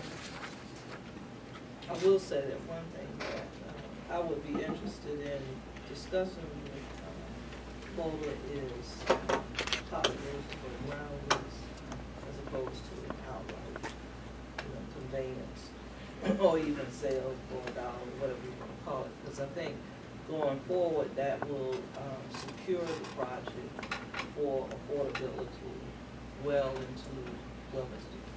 So I don't know if that's a possibility or not, but it's certainly a question that I would put before them, whether or not that is an option. So that lease has to be 15 years at least? Well, we recommend 30 years, 30. yes. And they might, so for a ground Well, at lease least it's developer. 15, we get property back. Yes, developers prefer maybe a 50-year Yeah. lease, which still lasts for like 50 to 90 years, so. So I just want to explore the flexibility with that. We talked about the sale and their owning the site, but we want to explore that a little bit more. So today we can receive it as information, and then maybe come back at our next council meeting. And the council is ready to either approve your recommendation or not. We just want to take this information. Councilmember Walker would like to speak after me. in reference to this project. Would it be possible, you may not have a firm, vote today, but if you would authorize us to at least sit down with Walter, is that a possibility? To get even more information? Well, I think, bro, you got something you need to say? My concerns with Walter Cooper being that they are in the ward, I receive weekly calls on the operational side of what they do. And looking that they are their own property management company, that means that they will continue, if we are to select them, they will continue to be in charge of their property management. So me personally, I'm not in favor of Walter Cooper right now, just because of the calls I receive on a weekly basis. And I can go into depth about some incidents that happen. But if we could, like Councilman Knight said, we could just receive it as information to have this time to possibly meet with all of the developers and do what's best for the citizens, because I see that the community housing partner, they have, they do their own property management, but there's no, the general contractor is to be determined. So that may be opportunity for a local general contractor, or to be able to have our, either the MVW be subcontracted within that project, which gives opportunity. So I just like to make sure we do our due diligence on this decision. Again, Walter Cooper, they seem to dot every I and cross every T on the development side, but in dealing with the tenants and the people that they make their living off of, that's an issue. So I just want to make sure that we do our due diligence here. Man, just one quick question too. So you're talking about a lease of developer wants 50 years. The only reason I come up with a 50-year lease is if I were trying to finance through HUD. And so if HUD is a traditional form of financing of this type of project, and I'm looking at a 40-year amortization, what happens to the reserves for the property maintenance at the end of the term of the lease? Do they revert back to the city? Do they revert to, generally they're required to be put back into the property, but not necessarily. My understanding, the reserves stay in the project. They Okay. have to, and the reserves are actually required, so a certain level is required by the Housing Finance Agency. After 30 years, and what happens then, it is no longer a monitored project. Yes. So that is a good question, and so it's something that we're actually working through with our partners in Durham, which is what happens at those 30 years. And so those terms are something we can talk about, which is if they're not putting in the money after a certain point, the city can have the option to get that property sooner than planned. Thank you. Councilmember Moore. And also, I think with just allowing us to have some more time before we make this decision, Councilman Daughters brought up, it was about to ask what's the definition of workforce housing. I think that was early. We have a newly structured workforce housing advisory commission and committee, so I think that will give us time also to sit with them and to glean from their expertise and knowledge on this. Yeah, but I'm gonna say this too, though. The next application date is May, right? And so you need time to get it done so that it's ready for submission, because we've already missed January. May is next. And what my concern would be, since this isn't my ward, is that let's get the operational concerns. I'm comfortable that that WODA has the ability to attract the finance, and we know they can do a project. But I'm also intrigued by what happens once it's done, because the fact of the matter is that, as Councilman Walker stated, people are living there, they have an expectation. We don't want a less than stellar project for everybody involved. It's not just nice enough to have a pretty shiny building and stuff doesn't work, or you have management that's not responsive to concerns that happen. And so I'd be very interested in the response of WODA to speak to the concerns that Councilman Walker's already articulated. Because what we don't want is more of the same if it's not working. And Well- what we really want them to do is fix whatever is not Whatever the working. problem is. So, but We have a meeting interested. coming up Wednesday. Okay, but I agree with him. I don't think that, we should invest more if we're not getting what we want. Well, I haven't been made aware of any problems there, but we can certainly talk. I would say, I think that someone threw out the idea of interviews, and I think that's a good option. I think it is. It could be you interview all three, or you can Yeah. pick kind of a top two that you want to work with and speak to, and we can arrange interviews with them. So. And I recommend that if you need more clarity. What's the you do recommend- timeline for the next round of funding? Right, so the timeline, here's the thing, the 4% tax credit program, it opens up again for application, not the 9%, just the 4% will open up in May, and it's open until October. So we have time Yes. to, The one thing is just securing the CDBG-DR allocation. So having certainty around the project so that the state feels comfortable saying, okay, this is exactly the pot of money. So in the preliminary application, when they do that work, is when we identify that final number. so So the what, sooner we can get to that, the better we feel about it being for sure it's there. sooner 2 weeks, sooner 30 days, or? The sooner the better, but you need to be confident in your decision. Right. And so we will defer to confidence in the decision So what- over I was gonna recommend, since, Councilman Walker recommended concerning the workforce housing perspective, maybe if we could, may I make a motion? I move that we bring in the top two recommendations from staff in the graph and include workforce housing advisory commission members in our conversation. Okay. And have it As soon as possible. as soon as possible.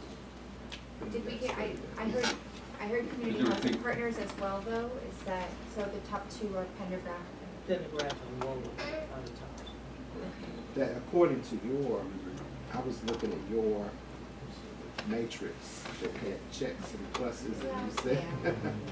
So No, you- it's just kind of when, how do you compare qualified people? Yeah. Was it, we have a motion on the floor that we would interview. Did you want to include? You want to do all three? Yes, sir. Well, I'm okay with that. Okay, so you want to amend your motion? Yeah, I'll amend it to say all three finalists and to actually, for us to interview them along with members of the Workforce Housing Advisory Commission. There'll be a second. Second. Okay, discussion. Before you vote, I would like to ask, with regard to a voter, they specifically, or you provide the information that they are interested in sustainability and green development, and that's not mentioned with the other two.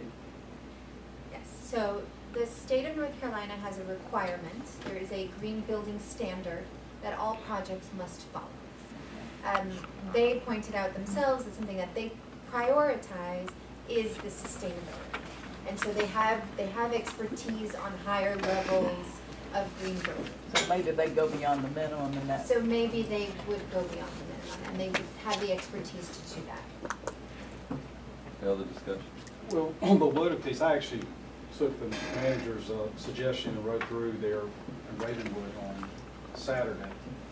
And it didn't appear to be 100% occupied. So I would like to know what the occupancy is on that, because that project's been completed for, how long?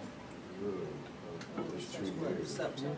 No, not 2 years, just a few months.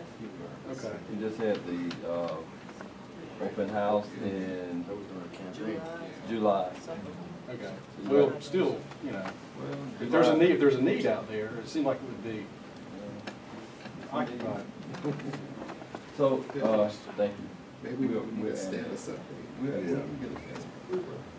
Some- WB, Would you repeat the motion that you just? we would do that. You have anything to say on the project?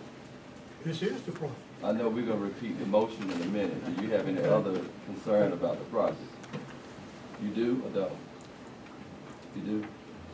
I'll decide what I want to do. You go ahead. Well, I'm trying to give you a chance to make Thank you, I'm your ready. comment. Okay, you ready? Mayor? Yes, sir. I have no other questions. Okay. Thank you.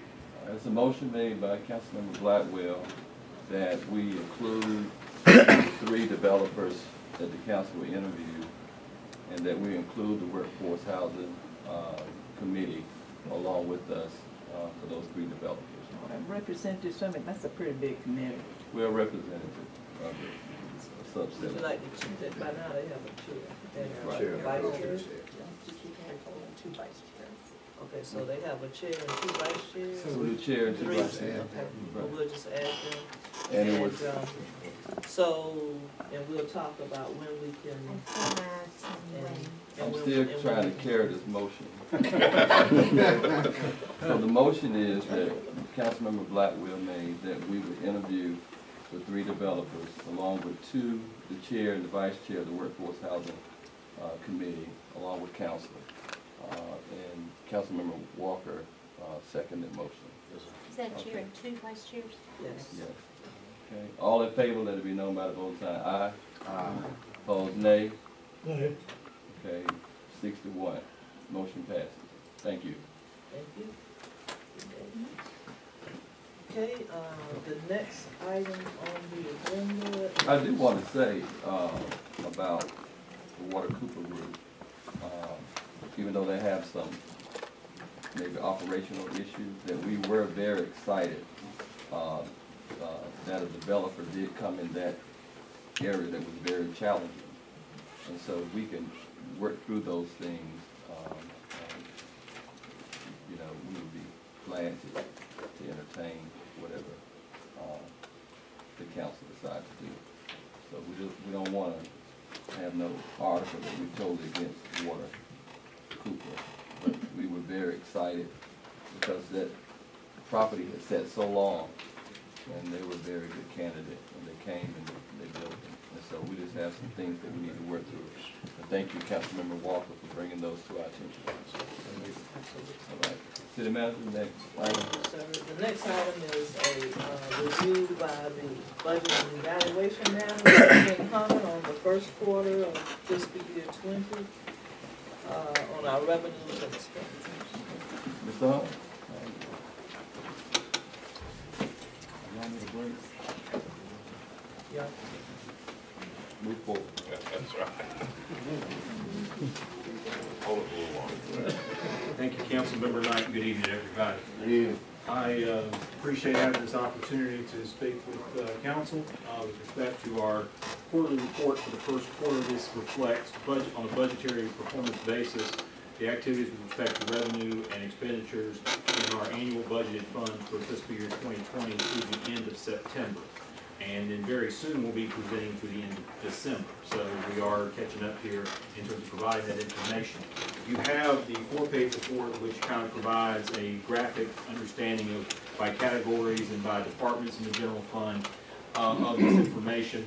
And the highlights, I'm just going over some highlights of that information. I also want to talk a little bit about power bill allocation, though I won't spend too much time on that because Brad did an excellent job of kind of iterating that as well. I do want to talk a little bit about the timing of tax revenues, since we have some new council members here. I do want to talk a little bit about the timing because there are some variances in timing, and then give you an update on employment. Looking at our first quarter, we are continuing to see ad valorem revenue growth and sales tax growth. Particularly, the one that we can look at a little bit is in sales tax, and we're able to kind of monitor that month to month. We kind of try to check it on the basis of the final months of the fiscal year. In September, and I'll show this a little later, there's really only 1 month of sales tax that's been collected for that quarter as of the end because of the lag factor in the timing issues. But we are continuing to see growth. The operations of the event center are reflected in here with respect to expenses. The revenue side is a little more challenging, but we can provide that information. We provide that information. The good news is our expenditure growth is in line with budget, so those expenditures that grow with respect to salaries, benefits, some other costs of business, those have gone up a little bit. We also have seen some capital expenditure increases because typically in the first quarter of the fiscal year, we try to hold off on doing certain capital activity to make sure that we're in good fiscal position for the year, make sure that we meet our revenue estimates. We did have some projects that we were in the process of doing in the prior fiscal year that we continued into this fiscal year. carried forward that money. So you will notice in some of the funds, capital spending is up, and that's a reflection of that. So that should balance itself out as we move forward. And also, we do anticipate, and this gets back to timing, we do anticipate that most of our ad valorem revenue, this is property tax, this is residential property tax, commercial, industrial, machinery and tools, and business property tax, should come in by the end of the second quarter. Most of it comes in by the end of December. There might be a little lag, and some of it comes in January, which is reported in the third quarter, but typically most of it comes at the end by the end of the second quarter. On the electric and gas side, in the first quarter we did see some sales growth, especially in electricity. We also did see that our energy purchase costs were contained, particularly on the gas side. Generally speaking, natural gas prices remain low on the market, which is good for us. It helps us depending on the weather conditions. I won't get into what warm weather means sometimes in respect to that. But we also do see that we do have some ongoing operational activities, including some capital activities, and our expenditures do reflect that. With respect to water and sewer, water has actually improved. We've struggled in water sales the last couple of years. That's been the area where we had some struggle. We've done excellent on the sewer side and not done as great on the water side. We're seeing that water sales are actually picking up, and that could be potentially because of additional residents moving in the area, more meters being active, some additional industrial activity. The good news is that it's picking up and that we're meeting and exceeding our budgeted projections in revenue on the water side. Sewer sales declined at the same time. We had some lower key customer use, but the real factor gets to dry weather. And the reason why is that when it comes to our resale customers, like the town of Nashville or the counties, with respect to their use of sewer, they're charged for I&I. So that water comes through us and becomes revenue. That also is an expense because we have to treat it. So it does edge itself out, but right now, with the drier weather conditions we are seeing that there is that possibility of a projectable shortfall, but our operational expenses will decrease in line with that. So our goal, as we continue to move forward, and I've been talking with our Water Resources Director in regards to this, is to make sure that if our revenues are not going to meet expectations in a given utility, that our operational expenses are reduced in order to offset that reduction so that we stay in line with respect to actual activity. We did, however, one of the things that we did use fund balance in the adopted budget to address this. There is an increase in capital activity. We have an outfall project in sewer. We have some additional improvements in water, and those projects are moving ahead of schedule because they are important to continue operation and maintenance of our utility facilities. I want to talk about Powellville for a second, and you'll notice in this chart that that line stays relatively straight, but does start declining from fiscal 15 down to 20. That's actual dollars. That's not been adjusted for inflation. And that really reflects the biggest challenge, one of the bigger challenges that we have, and that is that because of reduced gas tax revenue or reduced growth in gas tax revenue, along with the distribution formula for Powellville, which part of it's based on lane miles of city-owned road, part of it's based on population. Remember, it's a share of a pie with all the other municipalities in North Carolina. It really creates a challenge for us. So the reality is, and if I were to forecast Powellville revenues going forward, say 5–10 years, I would say at best you can hope they stay the same, and they may actually continue to drop down a little tick every once in a while, because that's just the reality of the situation. So that's why it's important for us to have revenues from additional sources. That's why the money that we generate from the vehicle license fee is so important with respect to the goals that we have in terms of improvements, resurfacing, road condition improvements, those issues that we have with respect to surface transportation. I want to talk a little bit about timing of tax revenues, and the tax revenues that I'm going to talk about equate to about $43 million of the general fund budget. So about $43 million of the general fund budget is tied up in these specific taxes that I'm going to talk about. And there's really four of them that are key. The first one is our vehicle tax. Now, we as the city do not collect the vehicle tax. That is collected by the DMV through tax and tag, and it is paid to us monthly. It is paid by the state on a monthly basis, so we do receive the money on a monthly basis. There's a small processing fee that they deduct, but we do receive that money. There's about a 1-month lag in the receipt of those funds with respect to the timing of the fiscal year, so we start receiving it in August. We do receive 12 monthly payments, but the first one that counts to the fiscal year is received in August. The ad valorem tax, again, that's on house. That's the other property tax assessed to housing, commercial, industrial property, machinery and tools, business equipment. That is predominantly collected in the second quarter when it is due. Most people pay it within a short period of time. Amy and her staff at the business office see a lot of activity right at the end of the year, right at the beginning of the year, with people paying their tax, with people paying their ad valorem taxes. Sales tax is a monthly.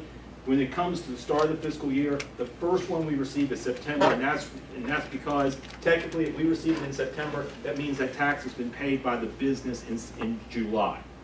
So from a timing perspective, in order to keep it with accounting principles, the business has paid it in July, which means that we receive it from the state in September. That's the reason for that the first tax payments that we book to this current fiscal year are in September. Utility sales tax, which is administered also by the state, and that is on utilities, that is paid out to us quarterly by the Department of Revenue. So this one is pretty much 25% a quarter. I'll show you the rest of these just in a second. And again, I've talked about that we make these adjustments at the start of the end of the fiscal year in order to address the timing and how they apply to accounting principles. So vehicle revenue tax, vehicle ad valorem pretty much stays the same at about a little over 8%. But in the final month of May, there are two payments that are made, two payments that are booked in the month of June, and as such, you see here it does jump up a little bit, so it goes from 81% of what's received up to about 100%. When it comes to ad valorem, you'll see here, and you see we're at about 24% of what we expect by the end of October, but really we collect the other three-fourths during that second quarter in November, December, and also that first part of January. So the end of the second quarter, beginning of the third quarter is when we collect about 3/4 of the total in our ad valorem property tax. Sales tax, again, not much you don't have really any collections in July and August. It starts in September and then it goes up gradually on a monthly basis until you get to June, where then because of the two payments that we receive and then book back to June, you end up with 3 payments in the month of June. So we receive about 3/4 of our sales tax by the end of the month of May, and then in the final month, for recording purposes in June, we receive the other 25%. Now to talk with respect to employment. Overall, we've been doing pretty good, and we have an update with respect to November. We have seen, in October, we had seen 2 consecutive months of employment growth, and compared to last October, we were ahead of our performance. That the same held true for November. We had a 3rd consecutive month of employment growth. That just came out in the last week. Saying that's true on the city level. This information to the left is for the city. This information is collected by the State Department of Labor. And then over looking at the metropolitan area, again, 2 consecutive months of growth tied into looking compared to October of 2018, they're up about 1,540 jobs.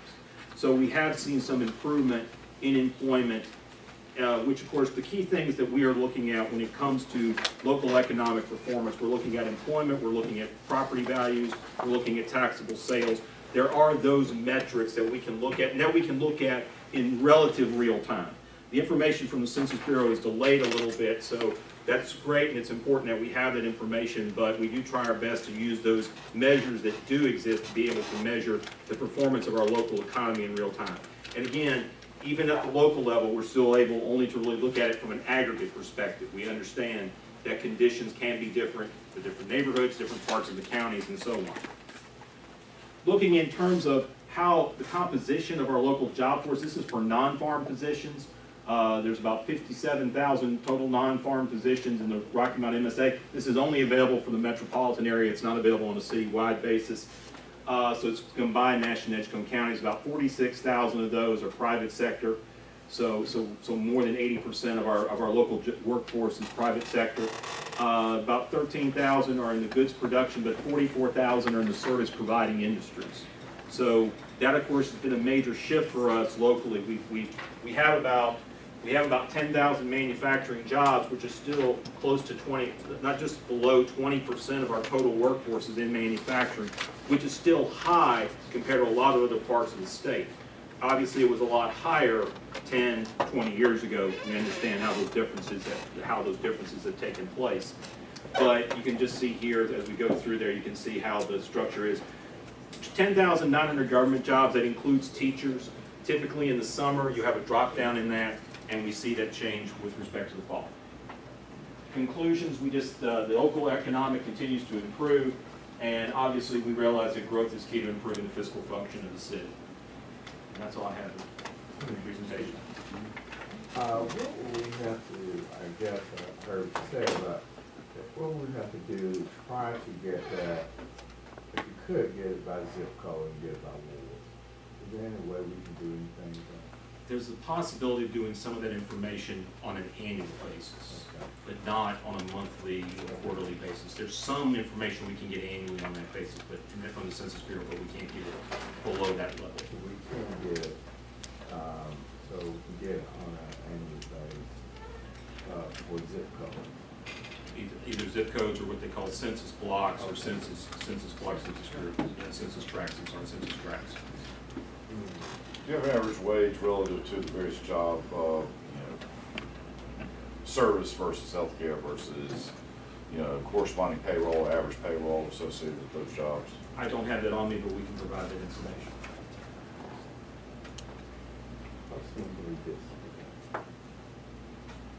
Pretty simple.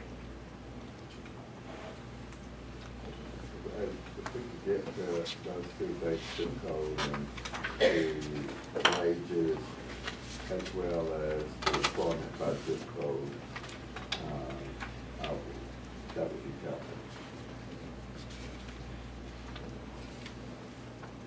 And so based on the newer employment, how do we keep up with some of that for prospective year employment?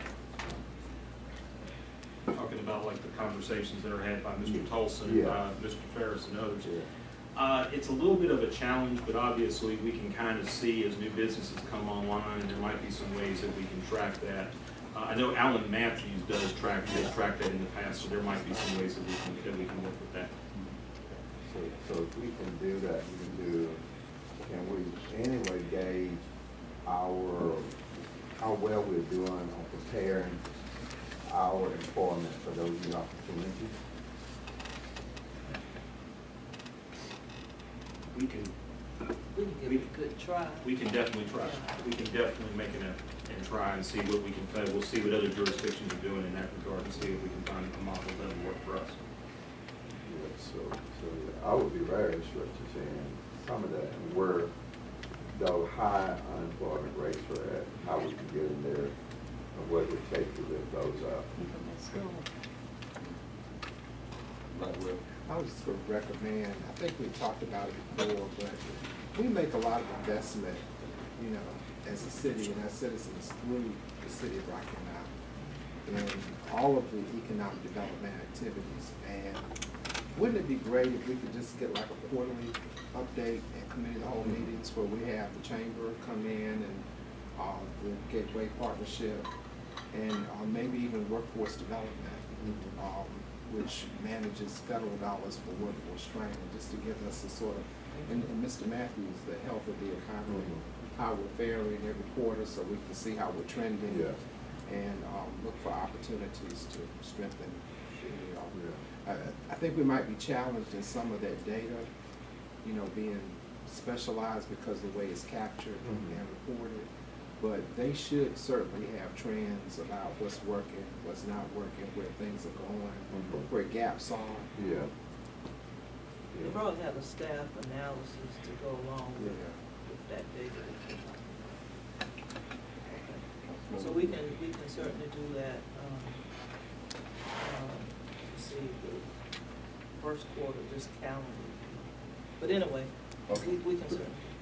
But at least, because I think each one of us serves on various boards, like you and I do serve on the partnership board, and at the very least, just give presentations that we can circulate if there's not time to do it, because these meetings, the ones I've attended in the past 5 or 6 years, are pretty full. So I'm not saying no, I'm just saying at least get the information, but don't let time be a factor in not getting the information. And well, I got a concern specifically about the Carolina Gateway since the restructuring. We are a major investor, and I'd like to hear from them. I think they got time to. Oh, I'm not saying no. I'm just saying I don't want that to be. I say no. What I'm saying is if we need the information, well, I'm agreeing with you. And if we can't find the time here for them to come, at least if nothing else, get the presentation. No, I think they'll come.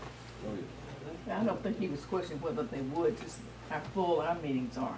No, I think we will accommodate for them to be. Yeah. Absolutely.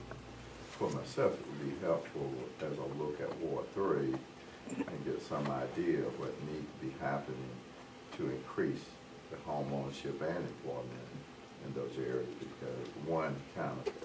So they're correlated. Yeah, that's right. Okay. Next item. Yes, the final item on the agenda is a request for another closed session for attorney-client issues. Got a motion that we go in closed session for attorney-client issues.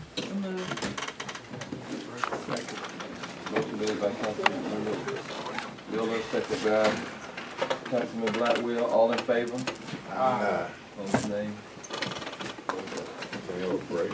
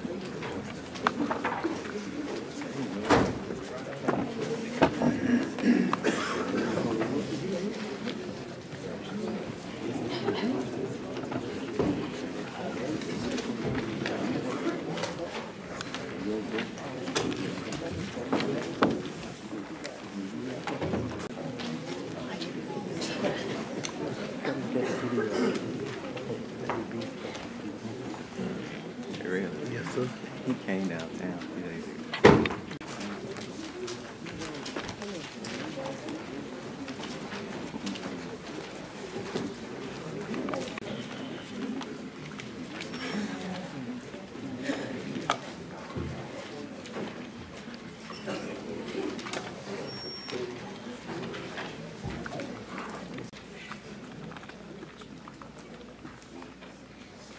Okay, I'd like to call this meeting to order. I want to welcome everybody and wish everybody a happy new year. This time, I'd like to ask Councilman Blackwell if he would pray for us.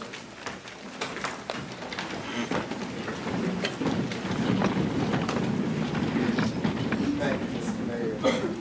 Let us pray. Happy New Year, everyone. Father, we thank you for giving us the blessing of life and health, and we thank you for a new beginning this year. We ask that you help us to liberate openness and equity and fairness, and we ask that you help bring a spirit, Father, of excess and blessing in this community. We certainly need it. We thank you for our leadership, and we thank you for all of those who work hard every day to bring quality of life in a positive way to all of our citizens. In your name we pray. Amen. Roll call. Here. Here. Warner, Here. Walker, Daughtry, Here. Bullock, and Miller. Here. Approval of the minutes for regular scheduled meeting of the City Council held December 9th, 2019. Do I have a motion to approve? Oh, Mr. Mayor. Yes, sir. I've got a question on the personnel ordinance. You know, obviously, we're new to the council and didn't have an opportunity to weigh in on that or hear that. And I don't know if it's proper to discuss now or ask for to table that. If we could come to item 5 on the 4th, we can just approve these minutes and then Oh, we'll come back I'm to the next sorry. one. I'll acknowledge See, it first. All right, so approval of the minutes of the regular scheduled meeting. Is there a motion? So moved. All right, so moved by Councilman Knight and then seconded by Councilman Joyner. Is there any discussion? All in favor, say aye. Aye. All opposed, by like sign. Okay, item 5, consideration of minutes and recommendations from a regular scheduled committee of the whole meeting held December 9th. This ordinance, amending personnel ordinance, recommended approval. So, I'll acknowledge you, Mr. Dalton. Again, I would either like discussion or table that. Is that a motion to table? Guys, I'll make a motion to table that. Is there a second? Second. All those in favor? Is there any discussion? No discussion. Okay, fair. All those in favor say aye. Aye. Opposed? Nay. All right. I'd like to make a substitute. Blackwell and Knight. Motion made by Daltrich, seconded by Walker. I make a motion that we approve minutes of personnel ordinance. No, the matter's been tabled. That matters on the table for this meeting. All right, absent of the ordinance amending personnel ordinance, is there consideration of the minutes for the committee of the whole be adopted? Striking the, or tabling the personnel ordinance change. So moved. Second. Moved by Blackwell, second by Knight. Any discussion? All in favor will say aye. Aye. All opposed, like sign.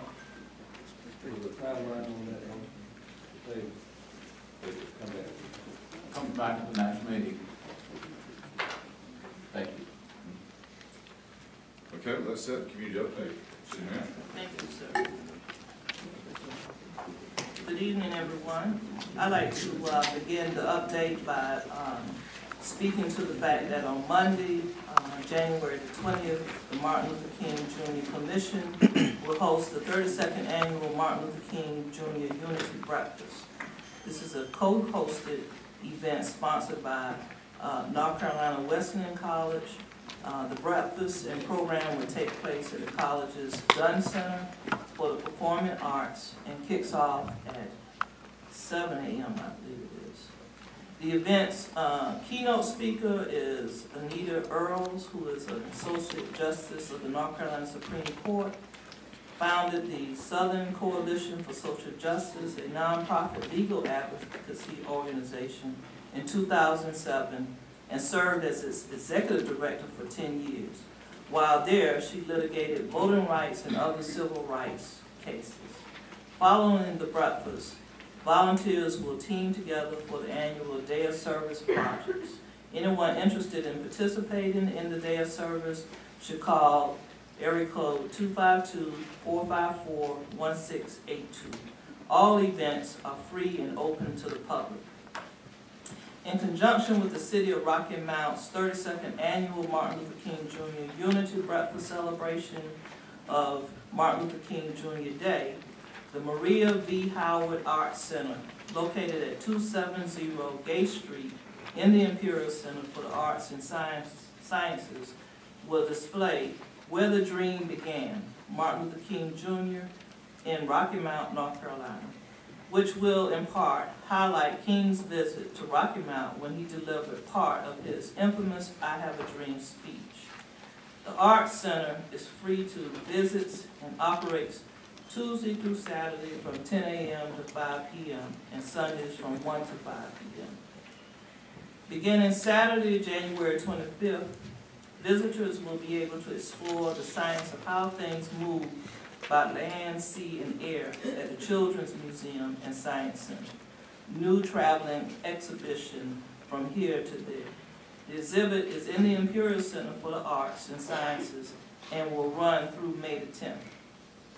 The Maria V. Howard Arts Center Spring 2020 exhibits are now open at the Imperial Center for the Arts and Sciences and includes the Black Light Project, Ann Wilson's Markings of Wildness, and handcrafted jewelry exhibition. We encourage you to ensure all your household, your neighbors' household, in your community are counted in the 2020 census. The census will determine funding for housing, programs, schools, hospitals, economic development, and much more in our community. Your confidential data can be submitted online at 2020census.gov. Those who do not respond online will receive a paper application in April via regular mail. Please stand up and be counted. As you may have noticed on your way in, Phase 1 of the City of Rocky Mount Wayfinding Project is well underway. This project is designed to assist both first-time visitors and residents in identifying places of interest. Signs can be found in many areas, including the Atlantic 64 interchange, various areas throughout downtown and along the downtown perimeter. Currently, 22 vehicular wayfinding signs and 22 parking signs are already installed at a cost of $186,000. Municipal identification signs for Holly Street Park, City Lake, Lancaster Park, and Marigold Park are expected to be installed in March at a cost of $22,200. Currently, the final locations and content development for 5 pedestrian kiosks are in process, with an anticipated late summer completion at a cost of $27,000. And then finally, I have assembled a committee led by our interim communications, marketing, and public relations director, Dorothy Smith, to study and recommend to me the staffing needs and the capital cost needs associated with televising city council meetings. I expect to have follow-up information to share with the mayor and council beginning in February-March timeframe. Thank you. Well, we will be hearing petitions from the public. We're going to move that to the end of the agenda tonight. So we'll move on to presentations and recognition. I'd like to ask Mr. Sumner to come forward.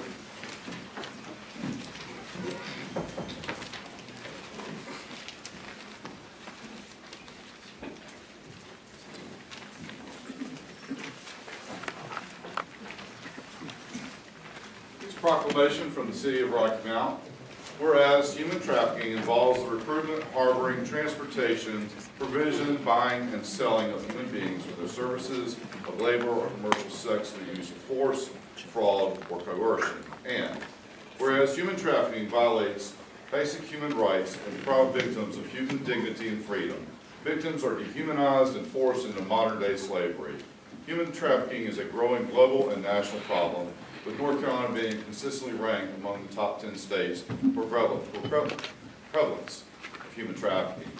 Whereas it's imperative that we educate our communities, our young people, and families, and take an active interest in learning how to recognize the risks and resist predators who use coercion and threats to manipulate children as young as 12 into labor or sex trafficking. And whereas, in recognition for the need of that education, the North Carolina General Assembly enacted legislation mandating that sex trafficking prevention and awareness information be included in sexual health education curriculum, and enacted legislation in 2019 mandating that sex trafficking training be provided to all public school personnel. And whereas the Pitt County Coalition Against Human Trafficking seeks to eradicate human trafficking by empowering organizations and individuals through collaboration, leadership, and training, and Rocky Mount is committed to protecting people vulnerable to human trafficking and taking action to end human trafficking through prevention, prosecution, and partnerships. Now, therefore, I, Sandy Roberson, Mayor of the City of Rocky Mount, do hereby proclaim January 2020 as Human Trafficking Awareness and Prevention Month in the City of Rocky Mount, and commend its observance to all its citizens. Thank you so much, sir.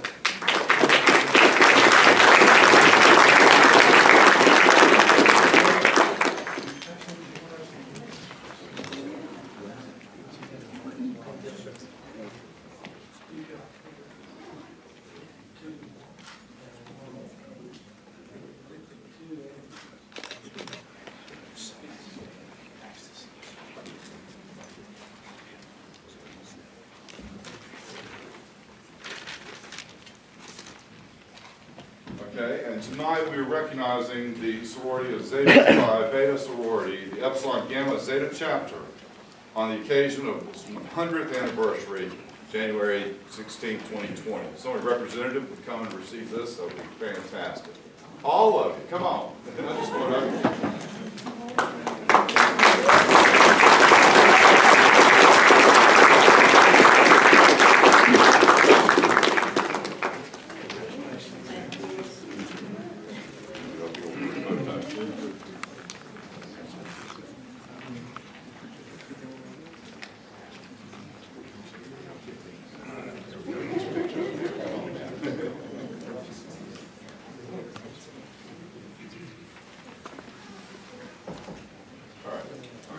I guess you got lunch up here somewhere.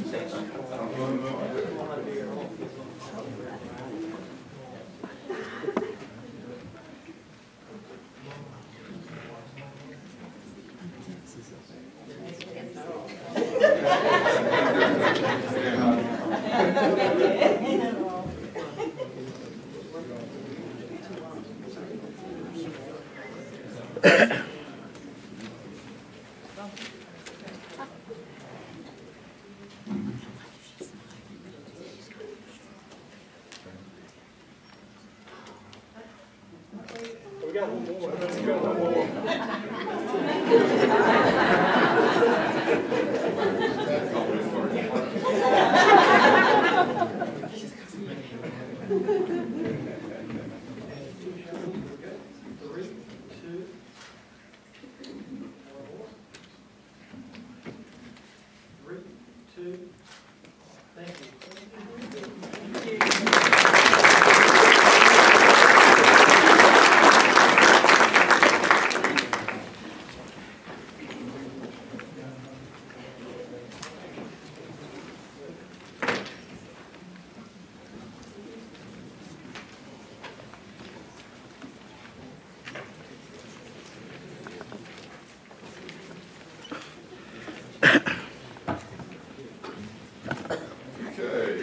Item 9 on the agenda is the consideration of the following tax release and/or refunds. Schedule A, report of taxes under $100 approved for release and/or refund by the city manager. And Schedule B, report of taxes over $100 recommended for release and/or refund by the city council. Do I have a question on that? Yes, ma'am. I know we routinely do these, but when there is an address on the agenda for a party or property, that's the mailing address of the owner, right? And it's not necessarily the address of the property. So if you see a property listed to have its taxes excused, but the address is inside the city, it's because the owner is inside the city, not because the property is. Thank you for that clarification. Well, That was a question. no, I know that to be true, but I called Amy's office this morning, sometime today, and asked about that, and I understand they're considering changing that address that's listed, so it will be clear that the property is outside, and that's why we're doing it, rather than showing only the address of the property owner. The state, would you like to speak to that? Can you hear me from here? Yeah. We can do that. Sorry.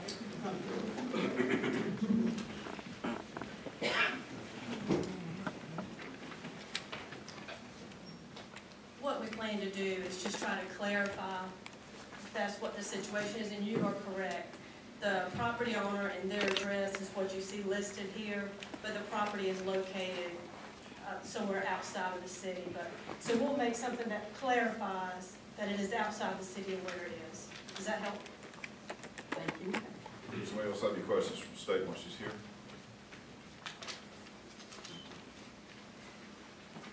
Thank you. Do I have a motion to consider item 9? So moved. Mr. Joyner, moved. Is there a second? Second by Councilman Walker. All in favor, say aye. Aye. All opposed, say aye. Item 10 is consideration for the resolution declaring the city's official intent to reimburse expenditures made for the replacement of equipment. Elevator replacement, city hall, train station cooling tower, backhoe, side loader, Vermeer vacuum unit, 50-foot fully hydraulic derrick, articulating telescope aerial device, articulating telescopic aerial device with material handling, directional boring system, 2 screw pumps at Highway 97 lift station, 2 duplex screw pump controls, electrical control cabinets, clarifiers, dump truck, and street sweeper required in connection with fiscal year 2020 installment financing, $3.79 million. Do we have a motion? So moved. Second. So moved by Blackwell, second by Joyner. Any discussion? Yes, sir. Mr. Mayor, what is listed in there, I tried to cross-reference and I contacted the manager of the CIP on this, and I only found 3 items in the CIP, and then I do have concerns with, in being new to this, talking about advancing the funds from the various electric, sewer, and gas funds with the intent of repaying those funds, advancing them from those funds to the general fund. Is that typical, or do we always do that? And then where in the CIP are these other things? Because I could only locate 3 and possibly 4 of the items. Okay, so I will ask Ken to address the CIP issue.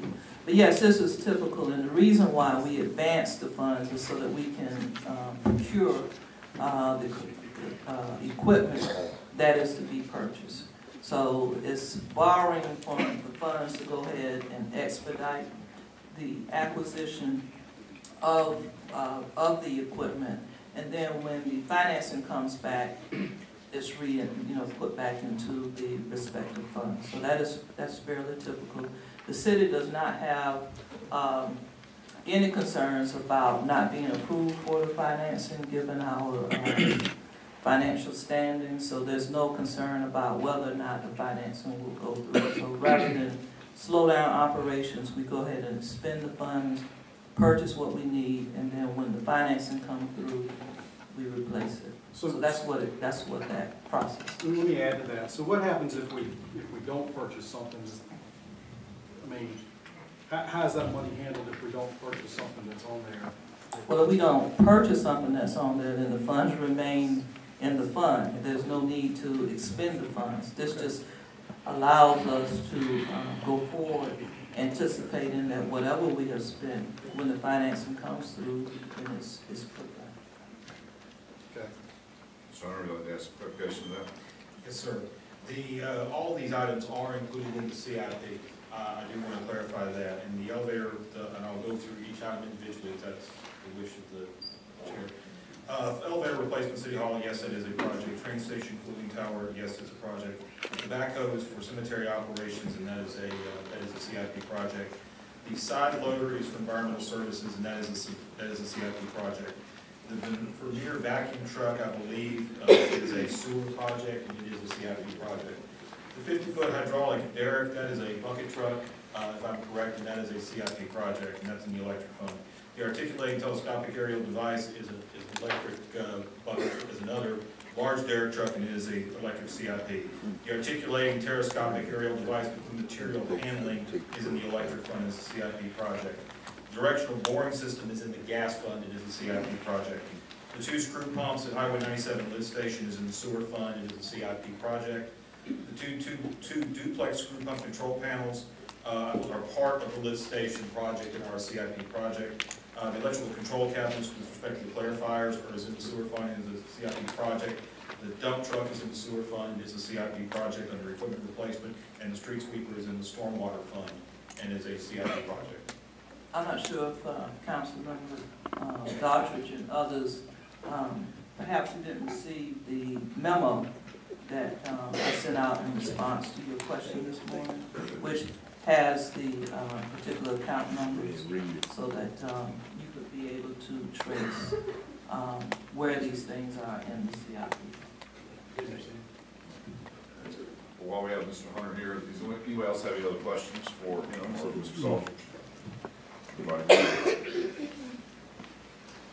We'll make sure that you get it. I don't know, we've been having some challenges with emails lately, but yes.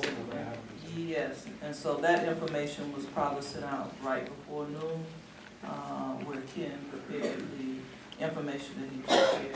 The only difference is he did include in the memo the account number associated with the expenditure. Thank you, Ms. Hunter. Is there any further discussion? Have a motion and a second. All in favor, say aye. Aye. Any opposed, like sign. Okay, item 11 on the agenda is consideration of granting blanket signatory authority for all HUD-related CD, VG, and home documents, inclusive of grant agreements, vouchers, and applications, to the mayor and city manager as co-HUD certifying officers. This authorizes the mayor and or city manager to independently sign documents. This is a new requirement by the Well, it's a requirement. Before, it was set up so that the mayor would sign those things, and then in his absence, the city manager, I was authorized to do it. This helps to expedite. We had just a little bit of a snafu with the transition between mayors, and it does affect our ability to draw down funds in a very timely way. So in the event, now we can have signature authority being shared between the mayor and myself.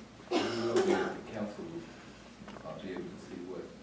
Absolutely. Absolutely. Has to be Yes. approved.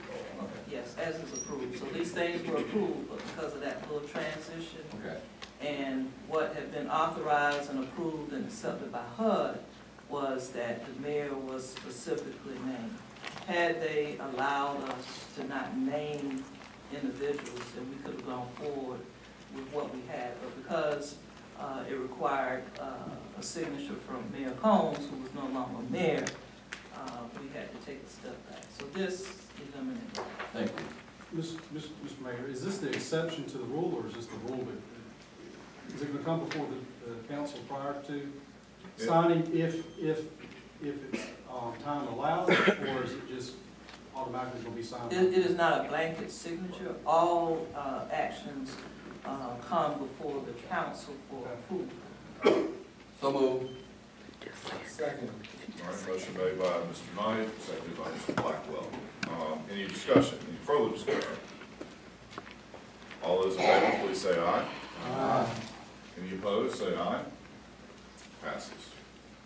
All right, item 12 is consideration of certified statements of North Carolina Department of Transportation certifying the city's local general funds committed to the transit system will remain at the fiscal year 1993 funding level, and that the fiscal year 2019 funds, $234,676, were expensed by fiscal year end, requirement for an application by Tar River Transit for fiscal year 2020 and State Maintenance Assistance Program funding of $341,250.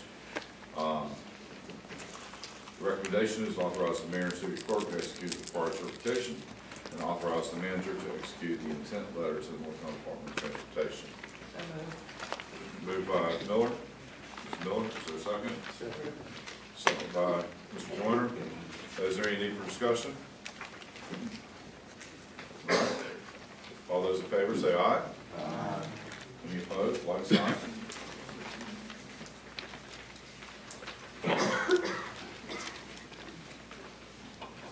Okay, item 13, I'd like to recognize the family of Chris Driver. If you guys would stand up.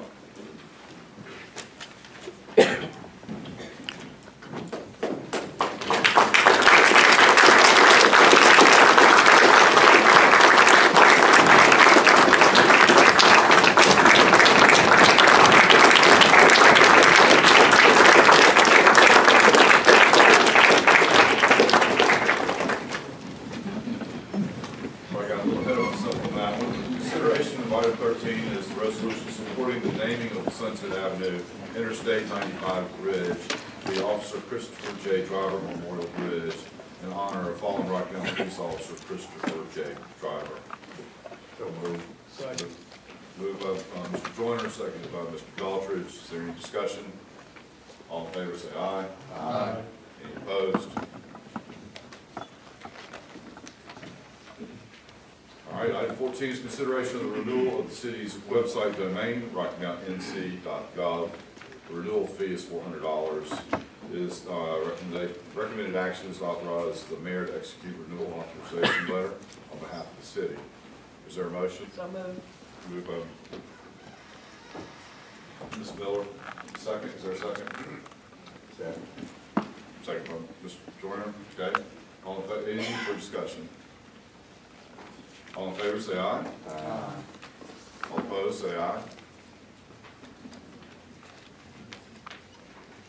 Okay.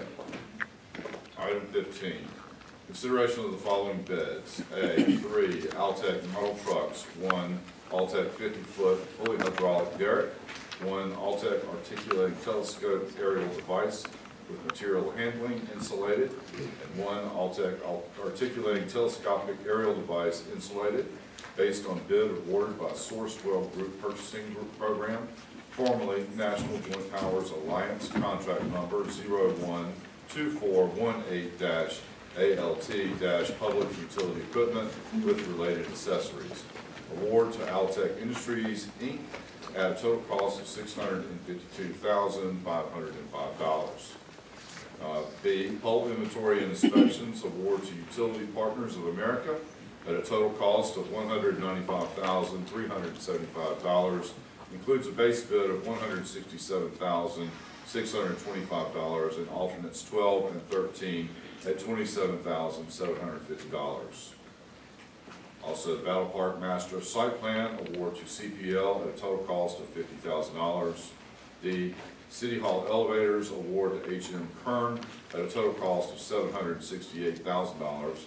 Includes base bid, City Hall Atrium, and staff elevators at $580,000, and alternate bid for Police Department elevator at $188,000. Recreation and playground equipment for Lancaster and Maricopa Park, based on bid awarded by Sourcewell, formerly National Joint Powers Alliance, contract number 030117, SFS, award to SOF Surfaces, Inc., at a total cost of $108,000. Recommended action is to award bids as recommended, authorize the purchasing division to issue purchase orders, and execute bid documents for A, B, and E in accordance with the council award. 3, authorize the mayor and city clerk to execute bid contracts for and C and D on behalf of the city. I have a question. I know we don't have a motion yet, but Okay. with regard to item C in that list, the Battle Park Master Plan, Master Site Plan, are we authorizing the work, or are we authorizing the choice of the provider for that plan? We're authorizing the consultant that is going to work on the development of it. So we still have an option, the opportunity to see that plan and have input and vote on the actual plan. Absolutely, yes, ma'am.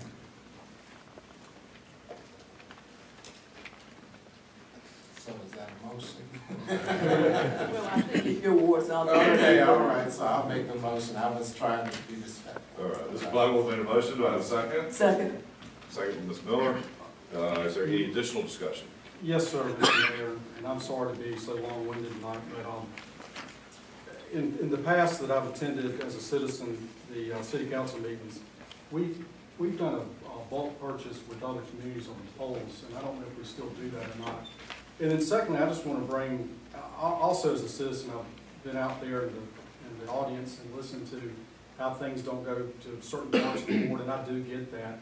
But we had a park and rec study done back in 2015, and I represent Ward 5. In Ward 5, we only have one park. And that one park that we have was, the only reason we have that is because Bun Farm was annexed in the city of Rocky Mount. If that had not been annexed, we would not have a park for the citizens of Ward 5. Right now, we only have 2 acres, which is 0.23 acres per 1,000 population. And according to the study, we're about 12 acres short, and we're 6 parks in deficit compared to the rest of the city. And then when they ranked projects in this study, Ward 5 had 1, 3, and 7 of the top 10 projects, and we've yet to have it, and that's since 2015. I'm making a statement because it's obvious that I think it's implied that Ward 5 and other wards get a lot of things, but I don't think that's the truth, and I think it's evident here through the facts. We've done a few things. I'm in support of what's on this agenda, but I just wanted to bring that to the city council's attention. Could I speak a moment on that? Because I represent Ward 7, and we also only have one park. But I have been told by our former, now retired assistant city manager, Peter Barney, that at the time the inner city was developed, there were funds in place that financed those parks. And so we had funding that allowed the city to build lots of parks. In the more recent years, when Ward 5 and 7, I guess 6, were developed, that funding was not so available. So someone with Parks and Recreation can speak to that in more detail. I would like to suggest that we take this matter up when we've had a chance to really review that. I was not here in 2015, so I can't really speak to that. But I do think, Councilman Miller, the first year that I was here, there was a park in your ward that was reworked, and the community seemed to be quite right. And I did not make that statement as a complaint, just to say that that was the explanation that was given to me in years past as to why the discrepancy in the number of parks in various wards. Perhaps we could set that as part of our capital management plan. Yes, sir. I do want to say that we need to take care of what we already have. Most of the parks before the master plan in the inner city, those parks needed repair and needed new equipment. And so I don't want us to lose sight of that. And as the city grew, those wards 5 and 7 typically for parks, I think those children were going to the YMCA, whereas those that lived within the inner city could not afford to pay those annual fees or those monthly fees.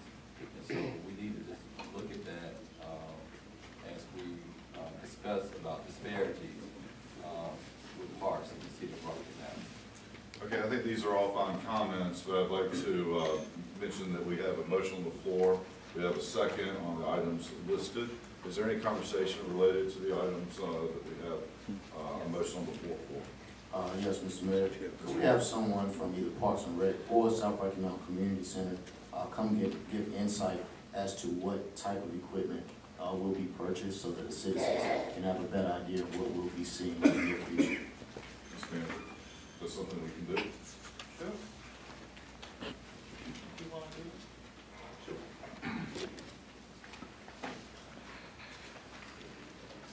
Good evening, everyone. You may have on your document that is South Rocky Mountain. It's actually not South Rocky Mountain. We actually just completed South Rocky Mountain several months ago. The parks that are being addressed now are actually Lancaster and Marigold, and we corrected that right before the meeting, so the mayor got the motion right. And the equipment that we're going to have put in place, it will be state-of-the-art equipment. It will be the first that we'll have in our entire system of over 50 parks. I think they're going to have a zip line, and it wasn't something that we designed. We actually had a community meeting, and I think we have community members present, in which we met a couple of months ago, and they designed the park themselves with the availability of money that we have. So we're going to have things that are called spinners, a zip line, we're going to have a tot lot, and a number of other things. It was a fun experience. So we showed them the pot of money that we had, $8, and let them place what they wanted in a regular priority. And we sat back and just let them play that. And then we got down, they had a, kind of like you all will do when you do the budget, they had to determine what they wanted most. And what they decided, what they voted on, that's what we put into the place. Thank you. Sorry. Any additional questions? Any other comment? All right, I have a motion to approve, and I have a second. All in favor, please say aye. Aye. All opposed, say aye. Thank you. Okay, now we'll move to the public petitions. I have a question. Yes, sir. Mr. Knight, sorry. Give me your reasoning, I don't think you stated why you moved item 7 public comment to item 16. And is this going to be just for this particular meeting or throughout the whole? It was just for this particular meeting, and quite frankly, it was related to trying to get through a number of these awards that we wanted to make, and knowing that we have to also go back into private session after this meeting. Okay, so just for this meeting? Just for this meeting. All right, thank you. Yes, sir. Mr. Mayor, we discussed about the planning board filling that position. Do we do that now, or? Yes, sir, that would be appropriate if you have a nomination for the planning board. It should be in the packet that you received earlier. Just want to announce this. What? Just want to tell us. Sure. Her name is Janie McPidman. She's a longtime resident of Rocky Mount. I think when she came back, she was actually, it didn't say on the form that she was actually in real estate, but she, I think she'd be a great addition to the planning board. Actually, I voted off when I was elected to council, so we're replacing me. Make the motion, she get one.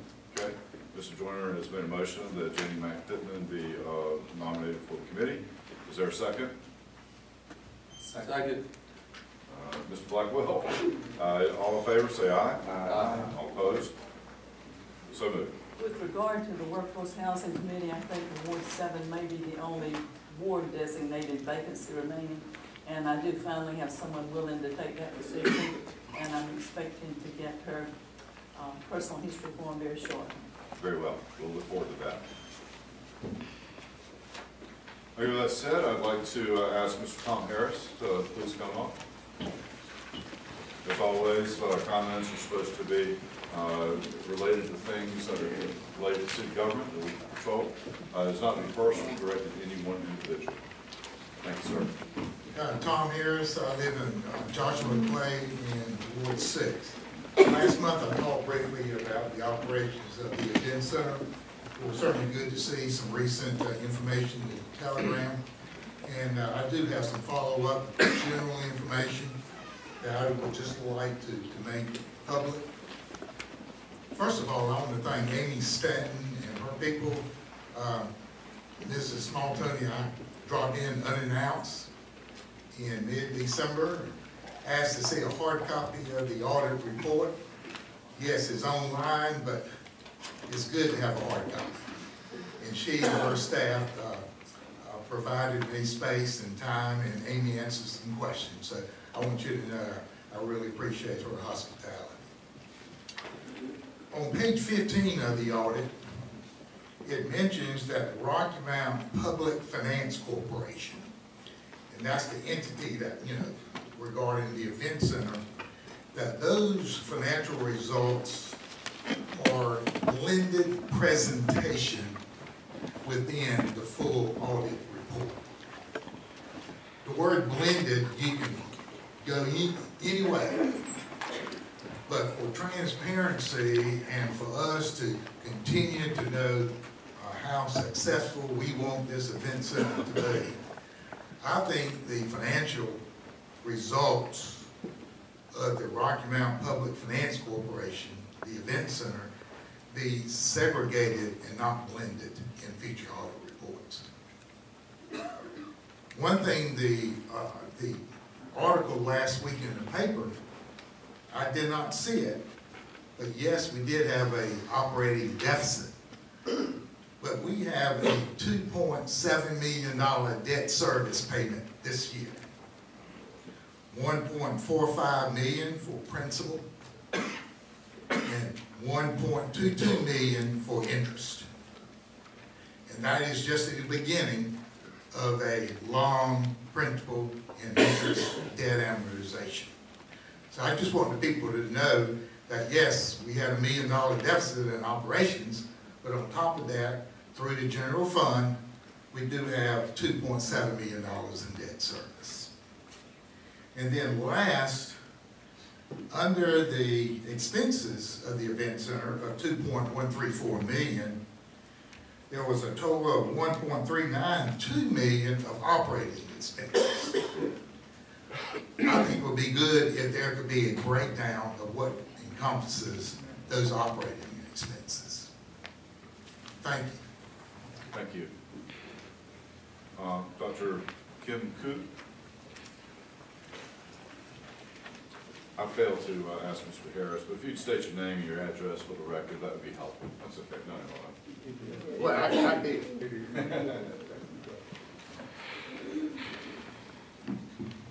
My My name is Dr. Kim Koo, and I live in 220 South Anchorage Drive. And I'm Mr. Mayor and City Council members and the public. While I understand that this is a local meeting, that we're talking about local issues, I do want to say that we do live in a bigger world, and that we should be aware of what's going on outside as well. And I want to encourage us in the city not to be part of a dangerous trend to another catastrophic war in the Middle East. The money spent on the military should be channeled for public services like education, healthcare, jobs, and housing and unemployment benefits, etc. Instead, trillions goes into the war machinery, and we see huge cuts in social services and our welfare social safety nets. This country has been in a continuous conflict for the past 20 to 30 years, and it is our young people who cannot find jobs, who ended up being in the military, who will be a cannon fodder for any kind of future conflicts. The point of it all is that any cuts in the welfare and in the budget is going to also impact on our city as well as the state. In that spirit, I feel that Rocky Mount should join with other cities and say that we don't want another war. Thank you. Thank you.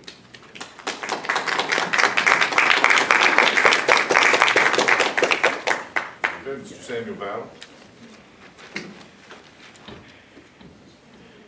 Please state your name and address for the record. 216 Oak Street, Rocky Mount, North Carolina, Ward 2.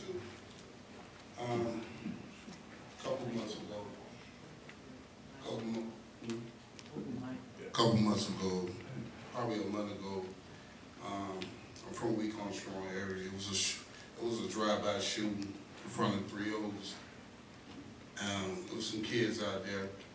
I don't think nobody got hit, but it was gang violence, usual.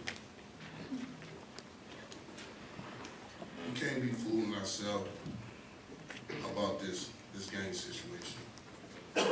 You know, I go through neighborhoods, talk to some of my friends, some older guys. These kids got some big guns. Bigger than the police, young kids.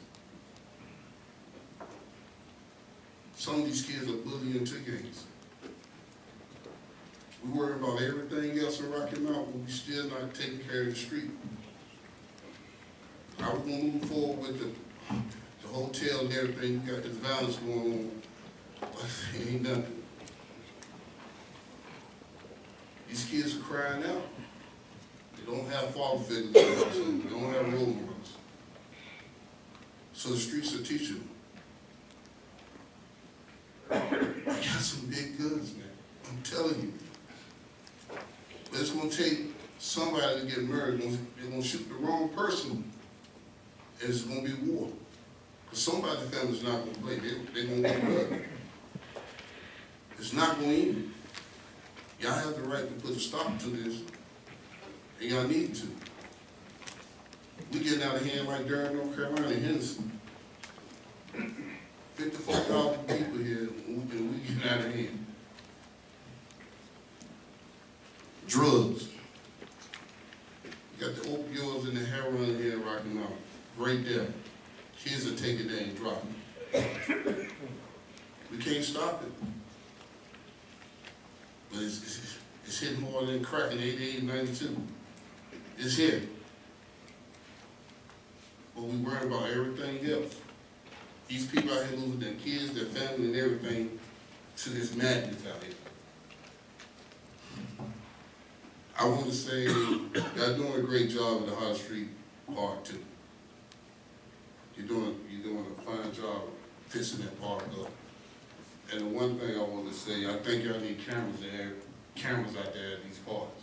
Because you know when you in a different neighborhood, you got people somebody, they will drive by and shoot. But you know, I'm just coming up here speaking what I see every day and how I feel about these kids and these parents that are losing their children. Thank you, Mr. Battle. Mr. Cunningham.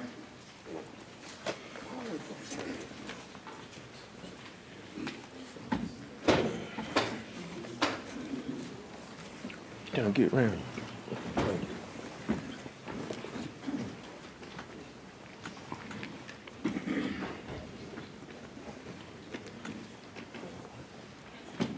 Johnny Cunningham, 546 Marigold. Marigold Street, leading citizen, council mayor. Ward 5 and 7, where I live, we don't have but one grocery store, one bank, no YMCA. We would gladly exchange what you have in your 2 wards any day. So when you're ready to make that exchange, just let us know. Now, I want to ask that the council continue their unbiased, their efforts, and continue supporting of the college African communities. The work that has been done since the early part of 2019 to the date when Mr. Joyner became our city councilman, it's amazing. It's just amazing. The things that we are accomplishing now through the assistance, the community work programs that the city has implemented in our community, and teaching our communities how to unite, how to organize, how to put things in order, how to request things that our community needs. Your efforts are just unprecedented. I want you to continue that forward movement with our community, things you're doing. Now, I want to give an example. We do a thing called brown bag lunches, and it's in the Weeks Armstrong Project, right there at Rio. Every Saturday morning, we got white people, black people, white kids, black kids. Every Saturday morning, we gather and we volunteer. Now, we're working with 30 families in that housing project. And these kids, believe it or not, these kids, is probably 80 kids. Then you have honor roll students. You have sport athletes that Rocky Mount Prep, guys, it's amazing the athletic talent these kids possess, the volunteerism, and the educational, the parents. These are the keys to stifling and slowing down gang violence and gang recruitment. We're in these communities where these elements are. And we took the approach, if the gang members are recruiting from this pool, then we're going to come into this community and we're going to recruit from within this pool. And these kids, and with the efforts and the things that we're implementing, and the things that the city staff is helping us do, continue that work with us, and sooner or later, drugs, crime, and violence is going to evaporate, and we'll all live in a safe environment. Thank you.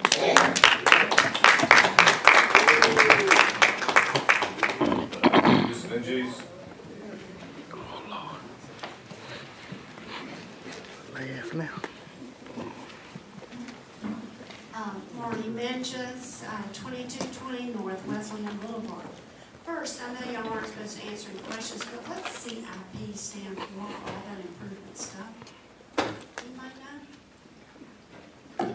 Capital Improvement Program. Okay. And also, thank you for answering. Once upon a time, a long time ago, when I was a lot younger and I came to city council, when we asked a question, we either got an answer like, thank you, you just gave me, or somebody would call you later and say, okay, what you were talking about, this is what our answer is to the problem you were asking about. Now, no offense, I kind of feel like I'm talking to a stone wall. I never find out any question that I answer, and no offense too, y'all get paid for doing this. I don't. I could be home snuggling with my husband. But I elect to come down here and ask a question, and I sure would appreciate an answer. I think that's So what you got? Well, kept you busy. Courtesy. Also, I was really excited the other week when I saw a litter sign that was an electronic thing, and it was on Tom Betts Highway closer to town, and it said, "You're being watched," or something like that.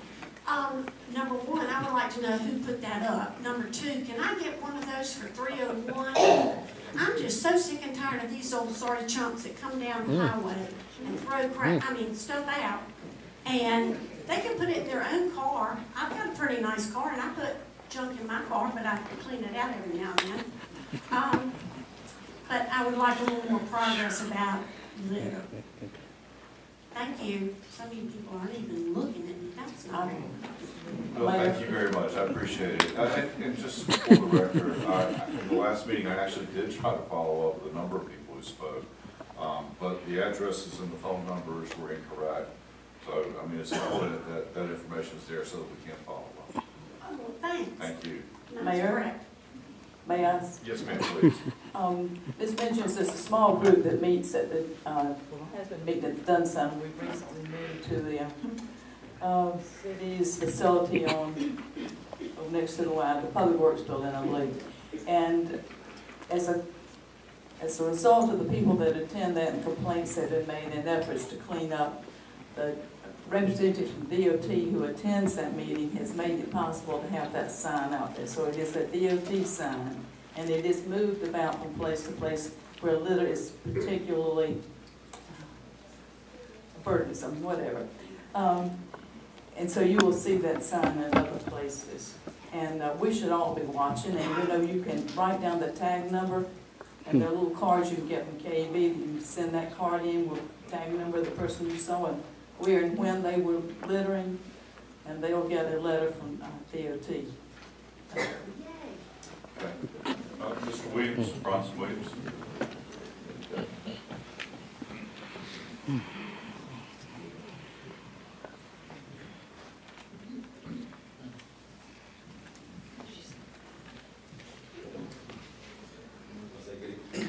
Good evening to everybody.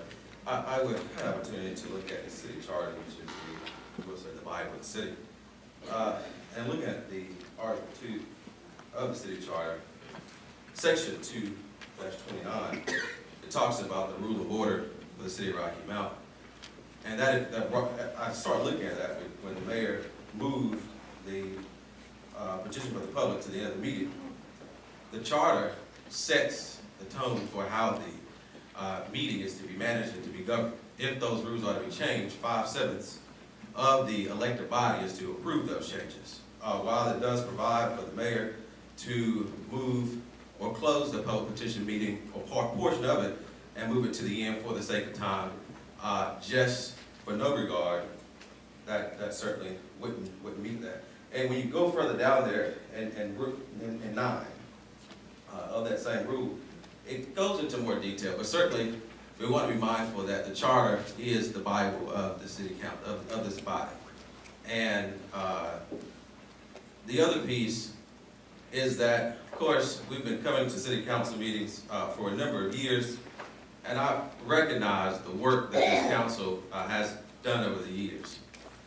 Despite social media talks, despite articles in newspapers or discussions on television stations, this council has weathered the storm and have made Rocky Mount grow. There is no doubt in my mind that new residents are moving to our city every single year. You can look at utility turnovers in the residential customer base and know that to be a fact. The time that I spent looking at the minutes from the last meeting as relates to the personnel matter, some of those documents are online as to what the conversation was in the committee as a whole meeting. The last city council meeting was in December. It is important that all 7 members of this council take this job seriously and do what each person was elected to do. That is important. And I know that to be a fact for a number of years, again, that I've been here, but this is not a show. This is real life solutions or issues that people need solutions to. And some matters that oftentimes are here are oftentimes could be rectified or at least spearheaded greatly in some of the empty seats at the school board meetings that I happen to see. Our teachers who are overworked and underpaid deal with children on a day-to-day basis, setting that tone and example that children should be, where the community we have fallen short at. There's personal responsibility that I believe we all have to encumber ourselves to do if we want a better community. It is not just a one-man or seven-person body who can fix all issues that we have. Some of the issues that we have, we can read out ourselves. My time is up. Well, actually, I have 30 seconds if we get. Thank you. Mr. Williams, if you could, please give me your address and your name. I mean, you didn't read that at the beginning. Just for the record. And for the record, you have a piece of paper that has it, but 1611 Hardware Street is my address. Thank you. Ms. O'Reilly?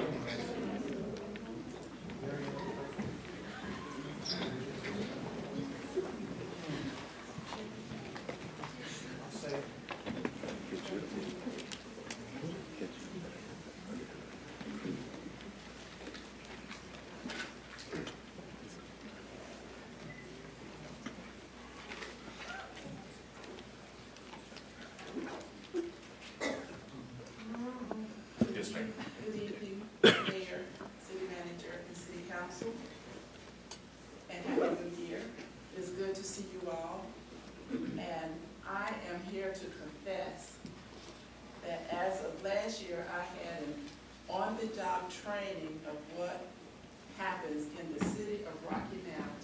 And it has been very challenging, but I have learned a lot.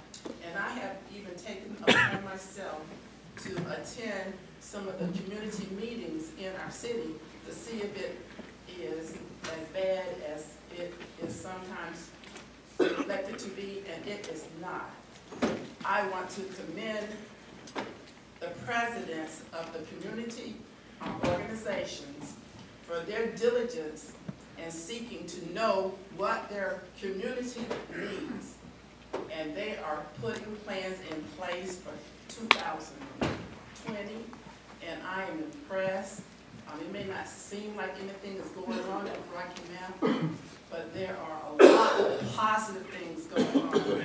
And these positive things are like puzzle pieces. They will eventually come together if we continue to give them time and give them space. No positive change happens overnight.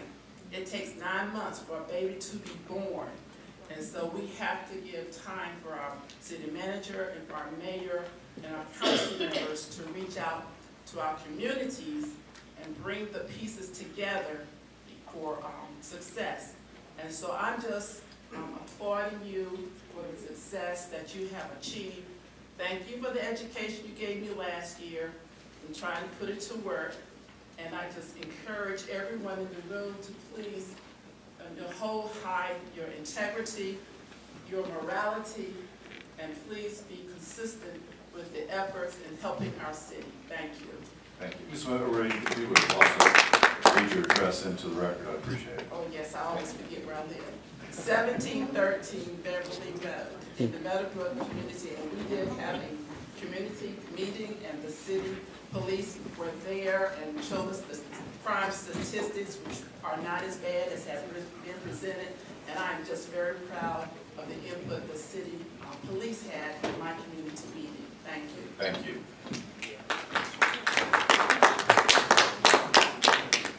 That concludes everything on the agenda. Is there a motion to adjourn? I need a motion to go into closed session. So moved. Mr. Joyner. Yes, sir. Before you dismiss this, can I have 30 seconds? Yes, sir, please. I don't know where to start. So many people out here. I'm grateful for every one of you. Thank you for being here and giving us your support. I want to take just a second to tell you of an event that happened last week, and I see several of them out here. And I would like for us all for just a second to thank all of our full-time employees, but tonight, our firemen. We attended city manager, Lodge, and myself attended a promotion party. promotion event, wasn't a party. 5 were firemen. And I want you to know that these firemen represent some of the best in the whole southeast. And we're mighty, mighty proud of them. And if you get a chance on the way out, speak to one of them and thank them for what they do for us. Please fire all of our people, but especially fire, because we can't replace you on that kind of. Thank you, sir. Thank you.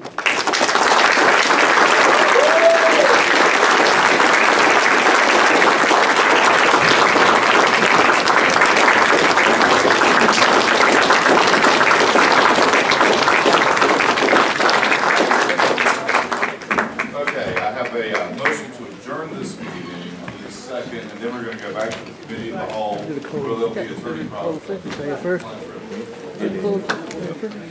still got that motion on the table. No, they voted on that motion. They are. They're doing it. Thank you. All in favor, say aye. I said, whatever. You got that piece of paper.